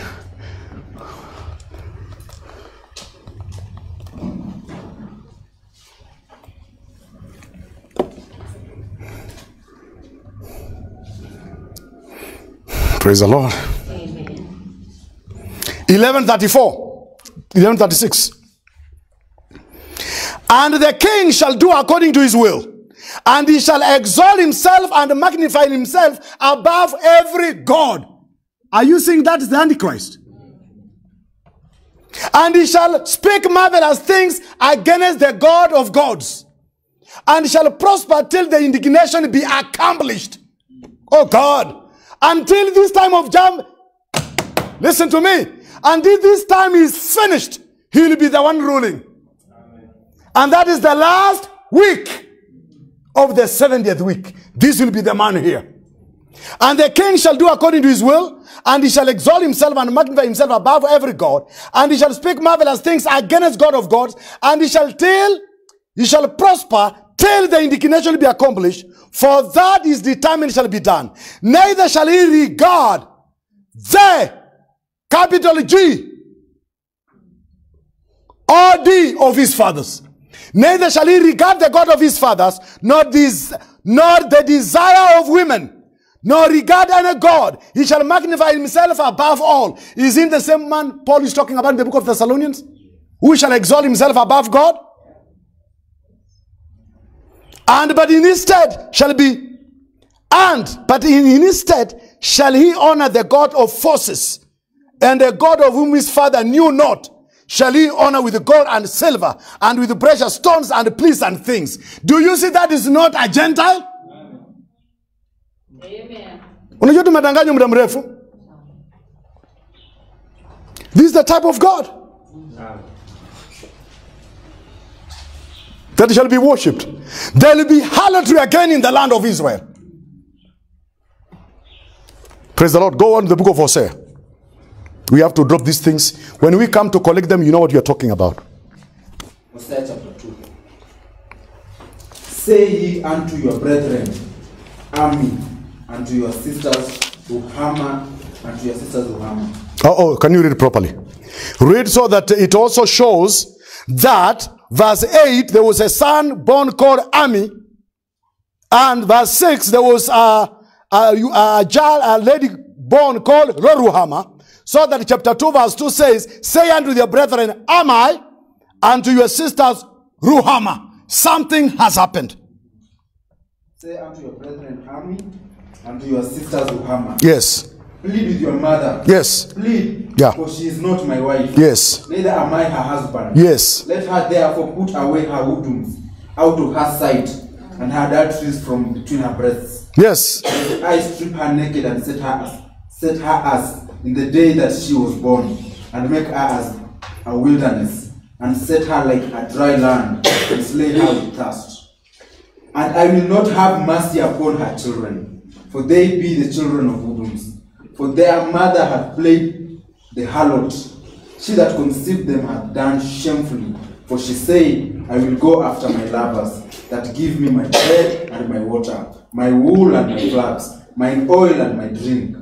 Therefore, behold, I will hedge up. Now let us see what God is now going to do.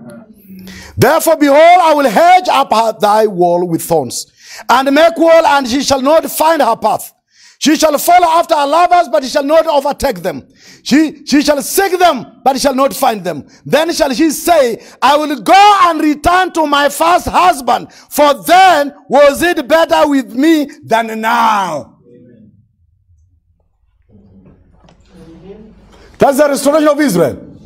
And God has made sure there is no Syrian on her side. And God, oh hallelujah, He is now pulling her, making sure she cannot. Brother, if I tell you you get saved, never to get lost. Can you now believe from this? Amen. If the new covenant, if the new covenant, she will want to go out, nothing. Amen. And the Bible says you'll put even thorns, nothing. Amen. What about you, the body of Christ? Amen. Amen. What can separate us from the love of God? Amen. Amen. Should we continue sinning that sin may abound? How can we sin after we are already dead? Because Paul says a dead man does not commit sin.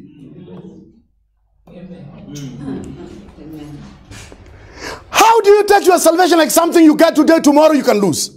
And your salvation depends on a certain pastor or a certain church. If God limited my salvation to that church or to this pastor called Simon Shiveka, then that is not God with good plans. Amen. If all these people must come here, then that's not a good God. But let God allow a portion of these people come here and others go elsewhere. That is a God of a good plan.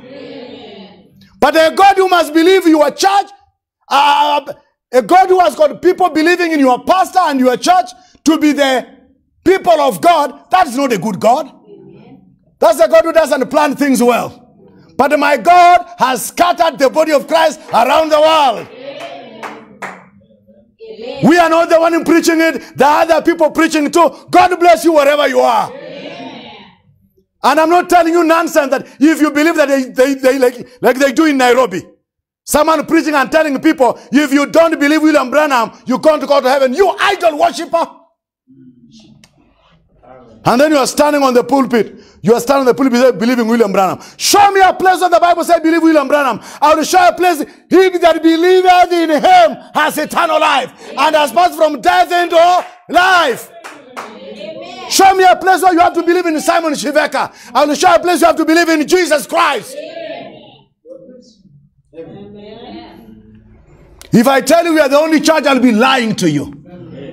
But you have a right to choose your church. I've chosen this one for myself. I want to sit down and hear the word of God. I want to sit down and hear the body of Christ is perfect. I want to sit down to hear the coming of the Lord, the second coming and the rapture coming are different. Amen. If God would do that to a woman that was a harlot, he has called her back home, and after calling her back home, she also in a way desires to go. And then she's saying, I'm going to use the same route I used. When she goes there, she found thorns. When she gets there, God blinds her. When she gets there, she's wondering now where. And then she says, I'll go back to my husband. If God will do that to Israel, how can you be lost after you've gotten saved? Amen. Amen. If God, let me say this. You know, I'm quiet. I'm seeing how I can't finish. And it's true, I will surrender. That's the reason I stopped. If God loved the people, he said when he found Israel, she was not even salted. Then he cut off the umbilical cord, put salt there, washed her. Then her hair grew, gave her bracelet, gave her the earring, the nose ring, the earring, clothed her. And he said, when he passed, it was in the time of love. And then he said, I entered into a covenant with her. And then she became mine. And when she leaves, he says, return backsliding Israel. Return and I will heal your backsliding. Amen. And then he says, show me the bill of divorcement. It is not me who divorced her. It is her sin. But return. Hallelujah. If God would do that to a woman that has hurt her, every man should stand and say, did I love her right? Amen. Amen. If God would do that, he say, she took even the food he gave her, gave it to her lovers. In the book of Ezekiel, he says, prostitute are given gifts, but for you, you give people gifts to lie with you. And he said, there is no such a thing. That a prostitute is only giving gifts. That is what Israel was. But God wanted to show how powerful his love is. Amen. The reason why he's bringing her back as a pure bride in the book of Revelation. Let us rejoice and be glad, for the marriage of the Lamb has come. Amen. If God would do that to a woman, Amen. when someone comes and tells you, you've crossed the line of mercy, he doesn't know the love of God for Israel, number one. If he would know, he would say, if God would do this with Israel. Hallelujah. Amen. If God would do that, every backslider, I'm using that word that Paul never used, every weak person, come back to the Lord. Amen. Every person that got so disappointed because you got cheated and deceived the way I was, come back to the Lord. Amen. Every man listening to me today, if you see what God had to deal with his wife, come back to your wife. Amen. And say, I'm sorry. Amen. Amen. You are not represented anywhere. If you say she blasphemed, she went. She did this, she went. If you did what God had to deal with, you are supposed to wake up from your seat and send out a man like God sent Jeremiah. Jeremiah and Isaiah, Hosea and Amos, Ezekiel and Joel, were to who Israel bring her back to her first love. Amen. That's why we have what we call the writing prophets. Writing prophet beginning from Isaiah. It begins at different time in Israel. Prophets sent out to bring Israel back to God. Amen. Isaiah, Jeremiah, Ezekiel, and Daniel. These are major prophets. Then we have got, are they 12 or 9? Minor prophets. All of them is about the return of Israel. Even Amos comes and says, you are the only family on earth that I knew. That's a man. Amos chapter 5, right there. He said, you are the only family I knew. This is a man who has no more family. But thank God there is another family. The family in heaven. Amen. is called Jesus. Amen. The family on earth is called Jesus. He had trouble with the family on earth. May he never have trouble with the family in heaven. Because of the greatness of the mystery that he revealed to Paul. We are telling him, Amen. by your grace you have saved us. Amen. Not by works we are saved. Amen. It is the gift of God. Amen. Amen. Then someone comes and says, you know, Branham told us we can divorce our wives and marry. I want to tell you, if he ever told you that, sometimes he never even told you. Sometimes you just have a problem you don't want to fix. Although he preached marriage and divorce and he preached polygamy, he said then polygamy was allowed. In fact, before he said it, he said, this will shock you. And I'm still shocked, Branham. Amen. He said, this will shock you. Then polygamy was allowed in all. Then his daughter came and asked him, I'm not going to get married, told him. Then he said, why? He said, because you legalized polygamy. Then he came and said, no, I was talking about animals. Then he can call you any kind of a thing.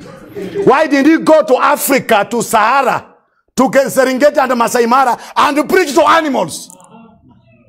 Why is he bringing the people and say he's preaching to animals? And that's why homes have broken because of this message. Children have not gone to school. Wives have been told to resign from their work because of this message. Children have been pulled out of college if they're in college.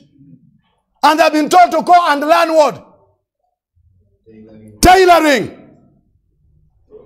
Women have been told not even to put on the underwears. In this message. Amen. What happened with God and his wife? I will restore, saith the Lord. Amen. So what is the best group?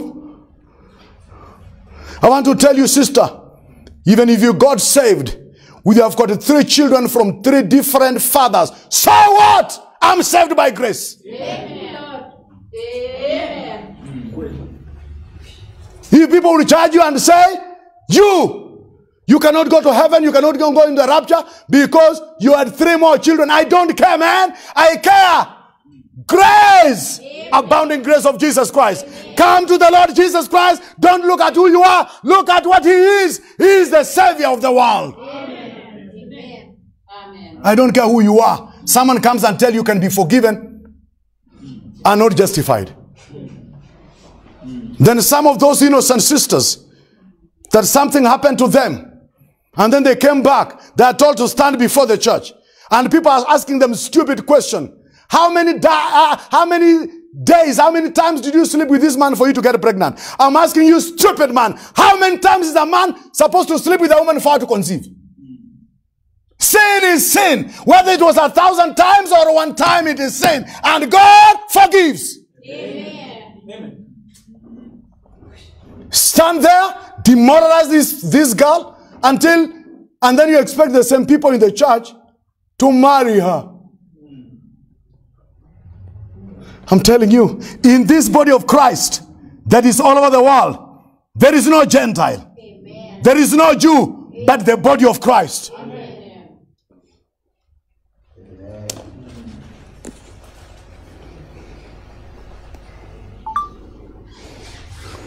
Give me 30 minutes. Give me 30 minutes to finish this up, okay? Amen. Therefore, behold, I will hedge her up with the thorns and make wall that she will not find her path. Then she shall follow after her lovers. And she shall follow after her lovers, but she shall not overtake them. She shall seek them, but not find them. Then shall she say, I will go and return to my first husband. For them, then was it better with me than now. For she did not know that I gave her grain and wine and oil and multiply her silver and gold, which they prepared for Baal. Therefore will I return and take away my grain in its time, and my wine in its season, and I will recover my wool and my flax given to cover her nakedness, and I will uncover her lewdness in the sight of her lovers, and none shall deliver her out of mine hand. And I will cause all her myth to cease, her feast days, her new moons, her Sabbath, and her solemn days. Let's go to verse 14.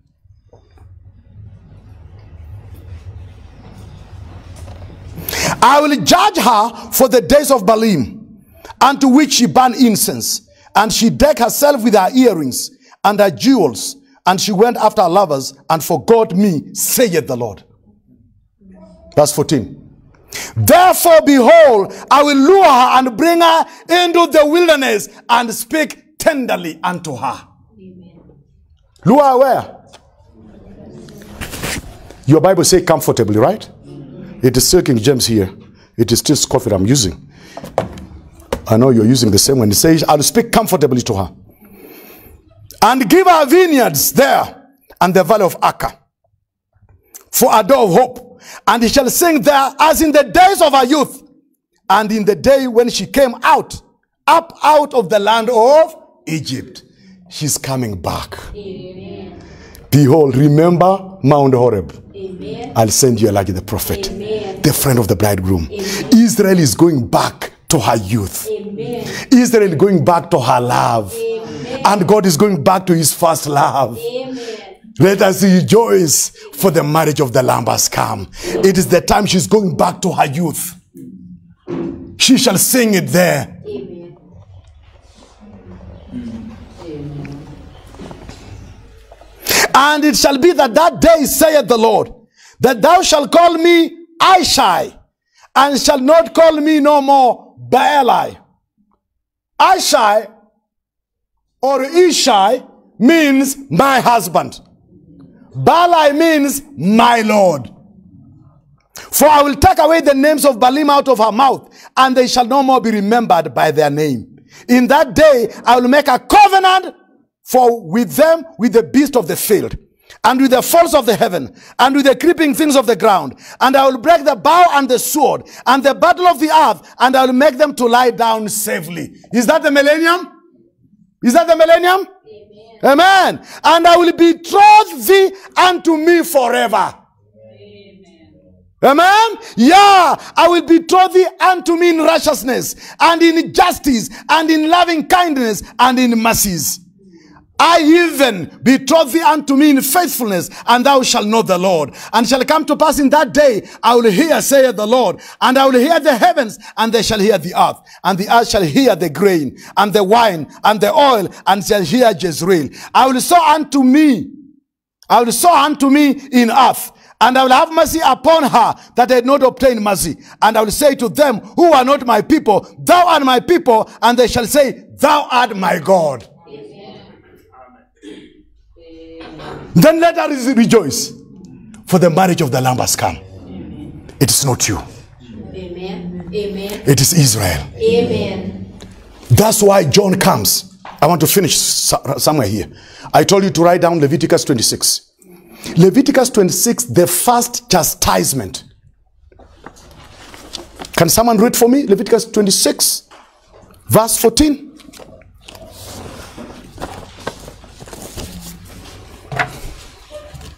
Leviticus 26:14. Yeah. But if ye will not hearken unto me, Yes, if you not hearken unto me, and I will not do all these commandments, I not do this commandment. and if ye shall not despise my statutes, Yes. and if ye shall despise my statutes, Yes. or if your soul abhor my judgments, Yes. so that you will not do all my commandments, You not do my commandments, what will happen? keep my covenant, I also will do this unto you. Yes. I will even appoint over you terror, I will appoint over you terror, consumption and ague, and the burning ague shall consume the eyes and cause sorrow of heart. Amen. Go ahead. And ye shall sow your seed in vain, And you shall sow your seed in vain, for your enemies shall eat it. and your enemies shall eat it. When did that take place in Israel?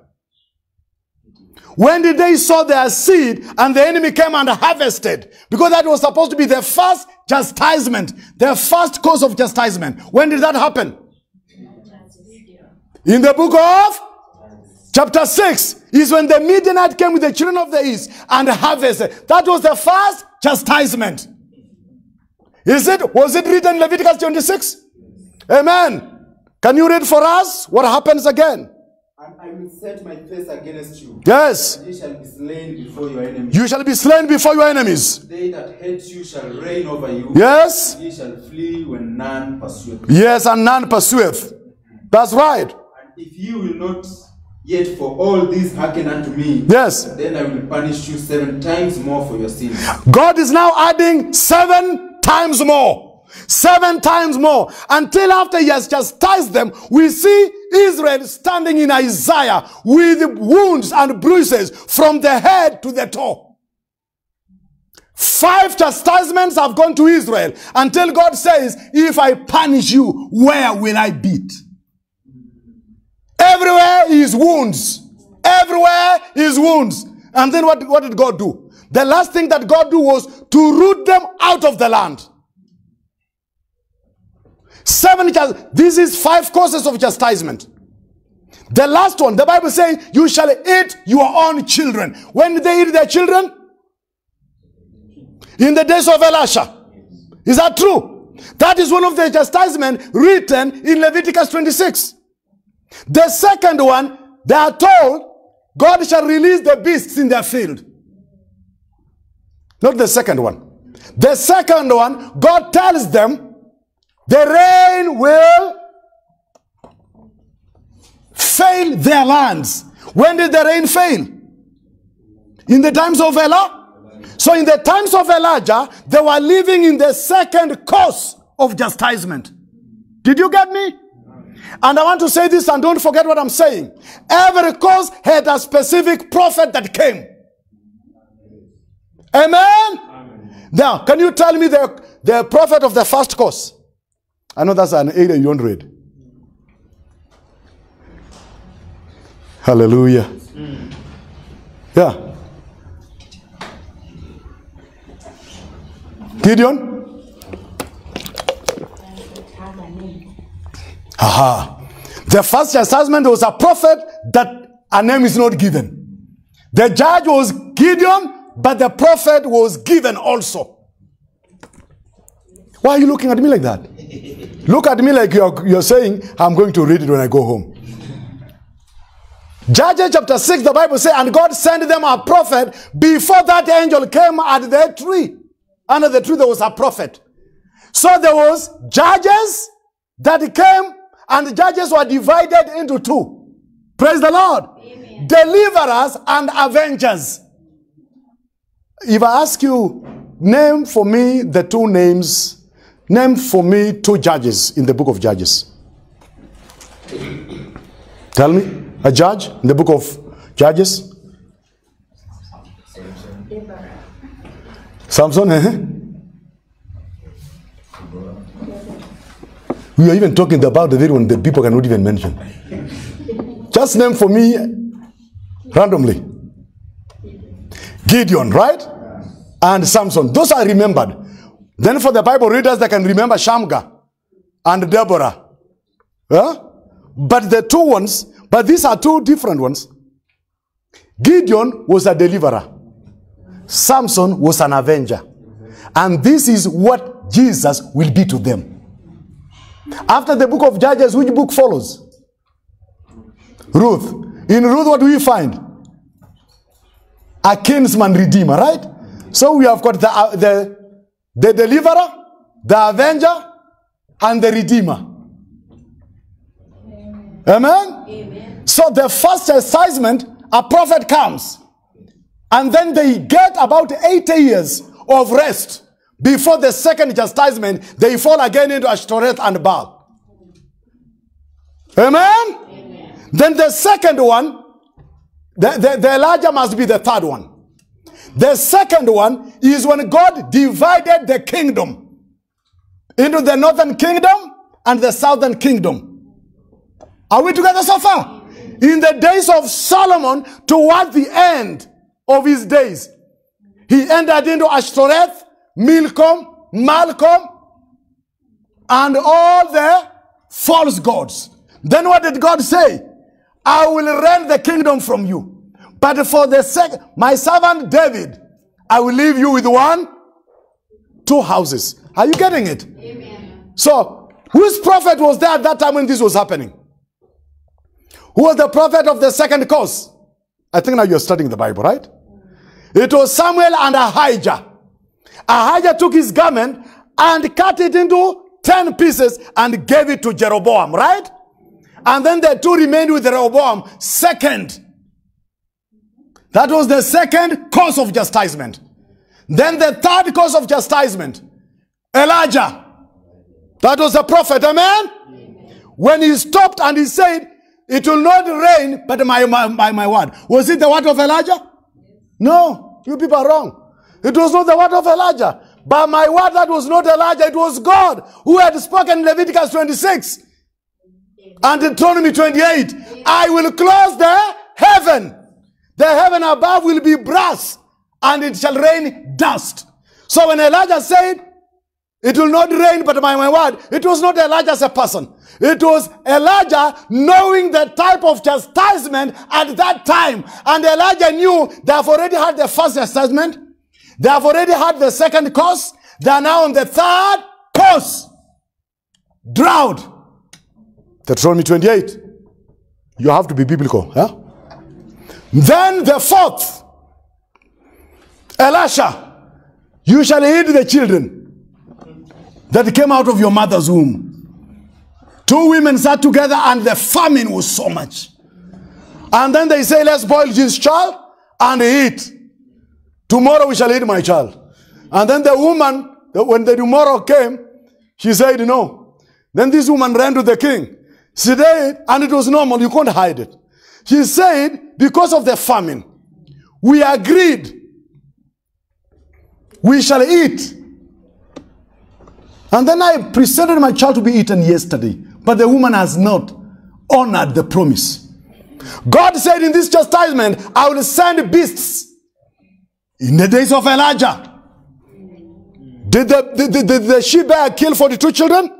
This was chastisement. They are moving on. They are moving on up to the 5th chastisement, or a course of chastisement. The 5th one is where we read verse 33. Read it. 33. And I will scatter you among the heathen.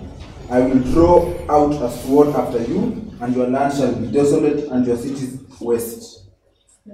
Then shall the land enjoy her Sabbath, as long as it lieth desolate, and you are in your enemy's land. Even then shall the land rest and enjoy her Sabbath. That was the last one. It is so long. The 5th course was so long. Praise the Lord. Amen. The sweetest thing is that after all this, God say, I will speak comfortably to you. Are you seeing the 5th course? My time is up. Praise the Lord. I will not go to the next place. But I want to say this. This is what God had to deal with. In the book of Isaiah chapter 1, he says, the more he punished her, the more evil she became. Until God looked at her and saw bruises from the head to the toe. And then he said, where will I chastise you? The only thing was now to take her out of the land and take her where? To the nation. Then that's what began what we call the times of the Gentiles. Amen? Amen. When Israel was divorced by God, even the land, there was nothing going on. Are we together so far? Amen. There was nothing going on in Israel. They have been divorced. The land is enjoying her Sabbath. And then Jeremiah came at that time and said, you will go. But for how long? 70 years. He's speaking to who? To Judah. Israel had already left. Oh God. Amen. They have gone, wounded with the bruises everywhere. But verse 40. And if they shall confess their iniquity and the iniquity of their fathers with their trespasses which they have trespassed against me, and that also they have walked contrary unto me, that I will also have walked contrary unto them. I have brought them into the land of their enemies, and in their uncircumcised if then the uncircumcised heart be humbled, and then they accept the punishment of their iniquity, then I will remember my covenant with Jacob, and also my covenant with Isaac, also my covenant with Abraham. I will remember, and I will remember the land. Then also shall he be left by them. The land also shall be left by them, and shall enjoy her Sabbath, while she lieth desolate. Now when you look at these things, God is now remembering not the people. He remembering Abraham, Isaac, and Jacob. Amen. Are you getting it? Amen. Our last scripture, just to be faithful to my time. Isaiah 40.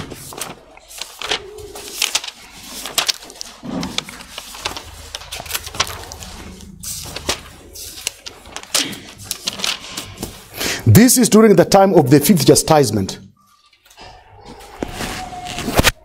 After they have gone, God is now bringing them back into the land, that the land can be married again.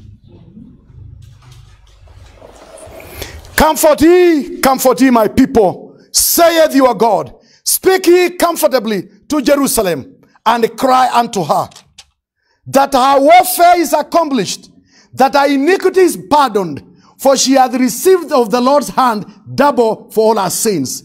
The voice of him that cried in the wilderness, prepare ye the way of the Lord, make straight in the desert a highway for our God.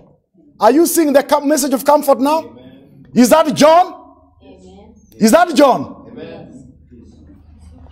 So John came with a message of comfort ye my people. Comfort ye my people. Speak comfortably to her. That was Elijah. Can you sing? That was too much today. That was so much today. Praise the Lord. Amen. John is coming. When he goes, now from that place, this prophecy that is here, God now sent writing prophets. After writing prophets, silence.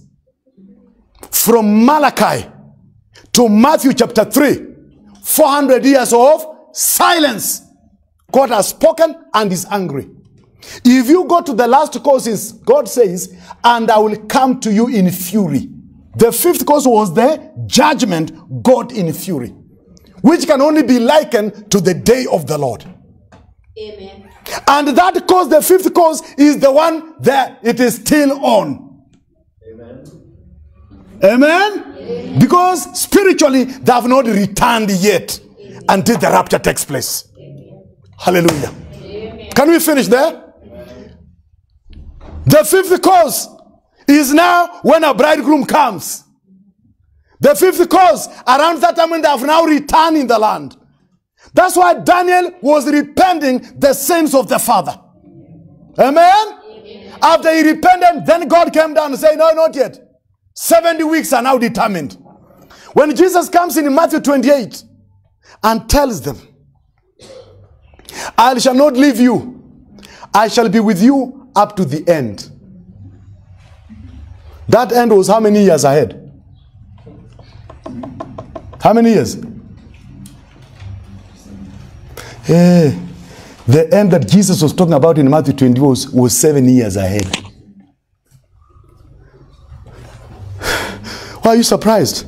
Because the program of 2,000 years was not there that time. Until when Paul came to bring a people that will say, stop fast. I have to do something here. Amen. When that thing is now taken into the rapture called the body of Christ, then that wedding continues. Amen. Rejoice. Amen. Let us be glad. You are the reason. I want to tell you, you stop the devil from being incarnate. Amen. I'm not comforting you. I'm quoting Thessalonians. He that leadeth will lead until he be taken out of the way. It's not just the Holy Spirit per se. It's the Holy Spirit under the mystery of Christ in you. Amen. You stop the program of the earth because you're the program of the heaven. Give him a hand clap, man. I was talking to Salem in the kitchen yesterday. I was telling, can you imagine the way you are? You stopped a great event in Israel. Amen. Do you know the reason why they sold everything they had? Because the end was only 7 years ahead. Only 7 years. Oh, if you're 7 years, sell this house, sell the car, sell the property, come and let us live in a big tent. Because all you have, Philemon you have, the man and his secret bring you us, Joseph bring you us, Grace and everyone bring all your property. The time is at hand. We are moving into this for 7 years. There is no time, we are waiting. Then they asked Jesus, is it the time you're going to surrender, restore the kingdom to Israel? Then Jesus said now, then, Acts chapter 9, boom!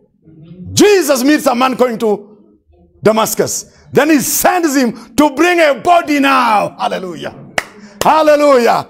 Then that program was suspended. Amen. How much time is Israel waiting for God to redeem them? How much time? 7 years. That is the only time Israel has with God. That's the only time. But for us, you've had 2,000 years. Then someone comes and says, if you tell me to choose 12 out of this generation, I'll be scared to death. Why did God delay the program of Israel if there are not 12 people in this generation? Amen. You are a mystery people. Amen. Mystery rapture people. Amen. Mystery resurrection people. Amen. People that God will not give God any trouble. You are the body of his body, flesh of his flesh. You are beloved of the Lord. Amen. My dear brothers, when you read Hebrews chapter 6, that if they fall back, that it will be renewed. That is not you. It is them if they fall back. You don't fall. Amen. You modify the members of your body. Amen. If you don't, you lose rewards. And when you lose reward, you lose your rank in the ages to come. You can't just say, I'm in heaven. Don't be in heaven like a civilian. Go in heaven like someone who fought. Someone who pulled the body under your subjection. Someone who say, I can't do that, I'm saved. God give me power. Amen. You can't just live like another young man. You live like a person that has Christ inside. You can't live just like a young lady. Go before God. Let God give you strength. There is a reward. Is that true? Amen. A program that will stop that the body of Christ can come on the scene. If a man be in Christ, is a new creature. Amen. Because Paul now can tell you, do you understand why you don't see me on the doors of Jerusalem city? Because I had a greater work to do. Amen. To bring in a new creation. Amen. To bring in the family in heaven. Yes. To bring in our heavenly people. Where you are seated in heavenly places in Christ Jesus. Where powers and dominion is supposed to be known to the church. That is, Ephesians chapter 3 verse 10 talks about powers and dominions. When we go to heaven, where the demons had power, we take them away. We shall have princes among you, people with the dominion among you, right there in heaven. You are casting out every reasoning because you have a reward coming. Amen.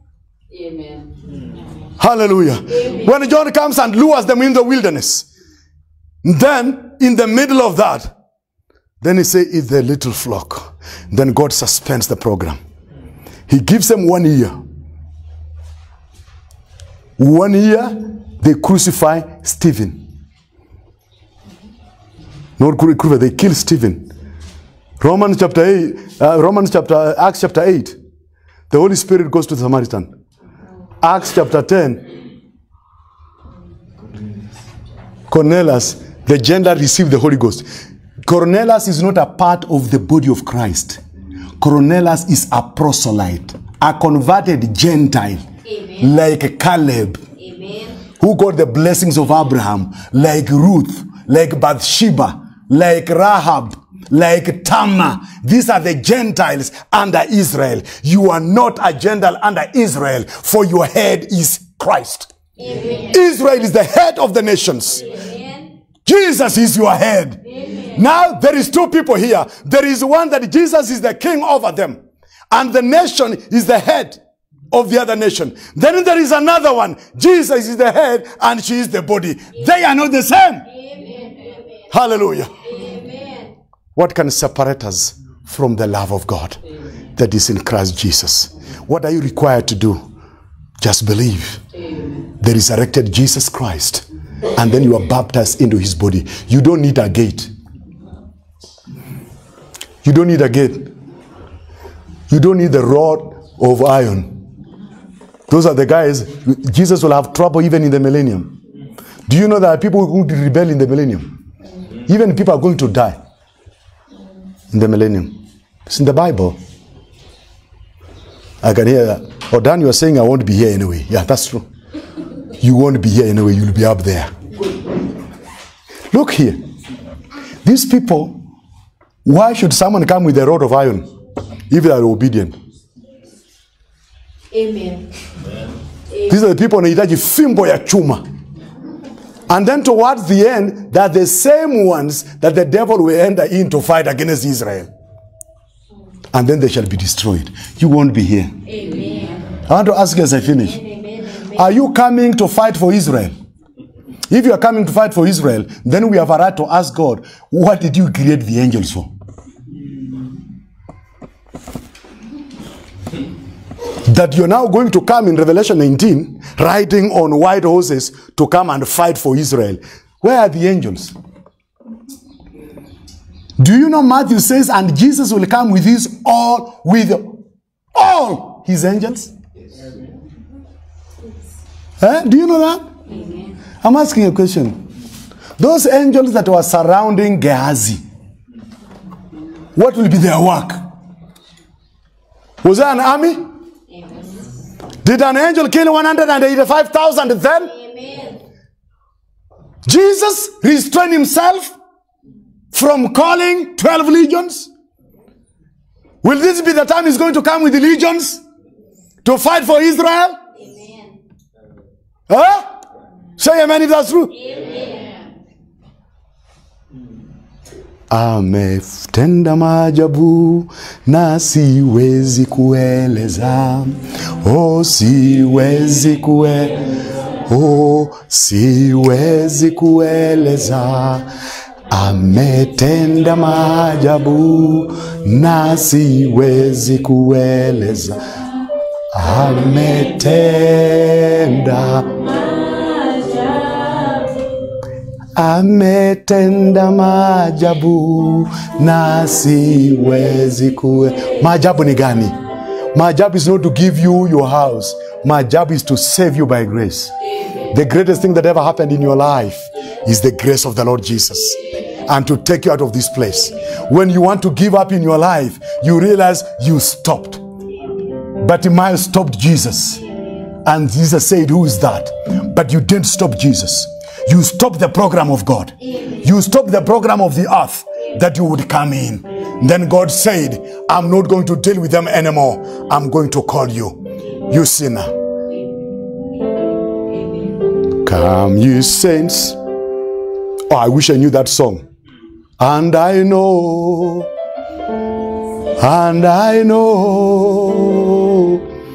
Jesus Christ can make the vilest sinner clean. And I know, yes I know, Jesus' blood can make the vilest sinner clean. Really? Which was hard for God to restore his wife or to save you? To save me. For God to restore Israel is not hard, but for God to save you, to suspend the program for 2,000 years until Israel is wondering, why have you delayed? We have the answer. He has not delayed. He has a heavenly program, and here we are. Don't despise yourself. And I know, yes I know, Jesus' blood can make the vilest sinner clean. And I know, yes I know, Jesus' blood can make the vilest sinner clean. Oh, and I know, oh yes I know, Jesus' blood can make the vilest sinner clean. And I know, oh yes I know, Jesus' blood can make the vilest sinner clean. Ametenda maajabu na siwezi kueleza. Oh, siwezi kueleza. Oh, siwezi kueleza. Ametenda maajabu na siwezi kueleza.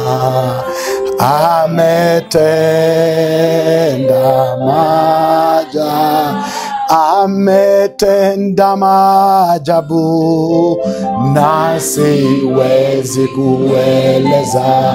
Oh, siwezi kueleza.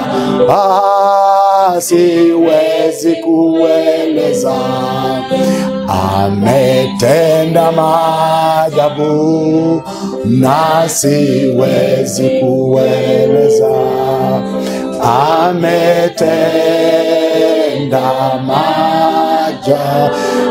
Ametenda maajabu na siwezi kueleza. Siwezi kueleza. Siwezi kueleza.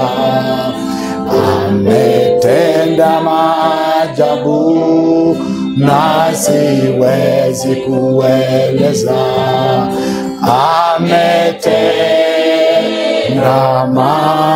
maajabu. Look at yourself differently. You as a human being would not have power to stop God, but it's God's program. It was his love for you. We spend so much time talking about Israel that you can see how God loved a man, and then you can tell how God loves you. That you are free today, you can accept him, You can move closer to him irrespective of what you've done. Whatever that has happened in your life, he has got open hands. He's coming to tell you, I will heal you. If God would heal Israel, and he said, I will heal your backsliding. If God can heal backsliding, you can be healed. Whoever that is listening, watching in today. It is the love of God showing you you are a candidate of a high heaven. There is nothing you've done. There is nothing you did. Father, in the mighty name of Jesus.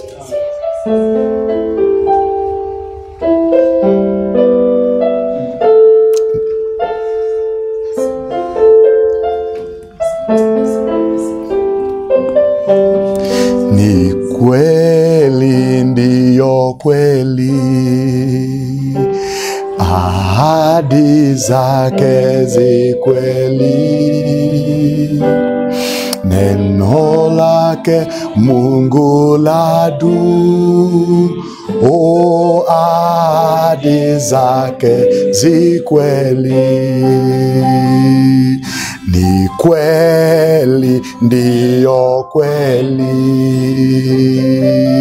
ahadi zake zi kweli, o neno lake Mungu ladu, ahadi zake zi kweli. Father, in the mighty name of Jesus Christ, you are a lover. Amen. The Bible says, for God so loved the world that he gave. One story shall remain, and it shall be the story of love. How you loved Israel, and how you loved me, the sinner. The whole thing is about love. It's about the love of God. When the singer sang and said the love of God is greater far, what else could such a man say, Lord? While we were sinners, you loved us. Father, because it was all about you. Serving Israel is all about you. Serving us is all about you. Restoring Israel is about you. Preserving us is all about you. It's not about anything good that we've done. Father, serving the people today is all about you. It's not about anything else. Oh God, it's about your love for your people, Lord. Oh Father, we thank you today. We want to say, Father, we appreciate you. We just want to say we thank you, Lord. How you battled, how you struggle with Israel like a husband, oh Father. I want to think of Hosea, Lord, in his own house, oh Father, coming home and the wife has left. Coming home and the wife has left. Not because he didn't know where she was. He exactly knew where she was. Hallelujah. But the Father, he still went for her. But can you imagine in a home, Isaiah perhaps cooking for his children. Cooking for Luhama and Loami and Jezreel. The mother is not there. It's not because she was evil, but it's because she was a representation of what you have gone through with Israel. She didn't wake up one morning and said, I want to leave my husband, Hosea. I want to leave my children. No! It was about Israel. You wanted to manifest your love. Father, you are a believing husband that takes your wife and cleanses her. As Jesus takes the church, Heavenly Father, his own body, Lord, and cleanses her, Lord. Thank you, Heavenly Father. There is no greater love that you took your own body, lay it down for your disciple, for your friends. But Father, we are told you died for us. Father, I find myself believing it so. I find that people on earth today believing you died for them. What a love, Lord. When we want to give up, we think about Israel. When we want to give up, we think about the wife of Hosea. Then, Father, we return to you. Father, when we want to say we can't do it, then we return to you. When we think, Father, we are not any worth, then we think about your love. It is all about you, Lord. Restore your people, Lord Jesus. Restore, Father, Lord God, as you shall do to Israel. Those, Father, whose feet are weak, oh Father, strengthen them again, oh Father. May they love you, Lord Jesus, and we are depending upon your love. Bless your people, Lord Jesus. Bless the sick among our midst. No, don't bless them, but heal them, oh Father. Bless those who are looking for a blessing. We thank you, we bless you, in the mighty name of Jesus Christ. Amen. Amen. Amen. Praise the Lord. Amen.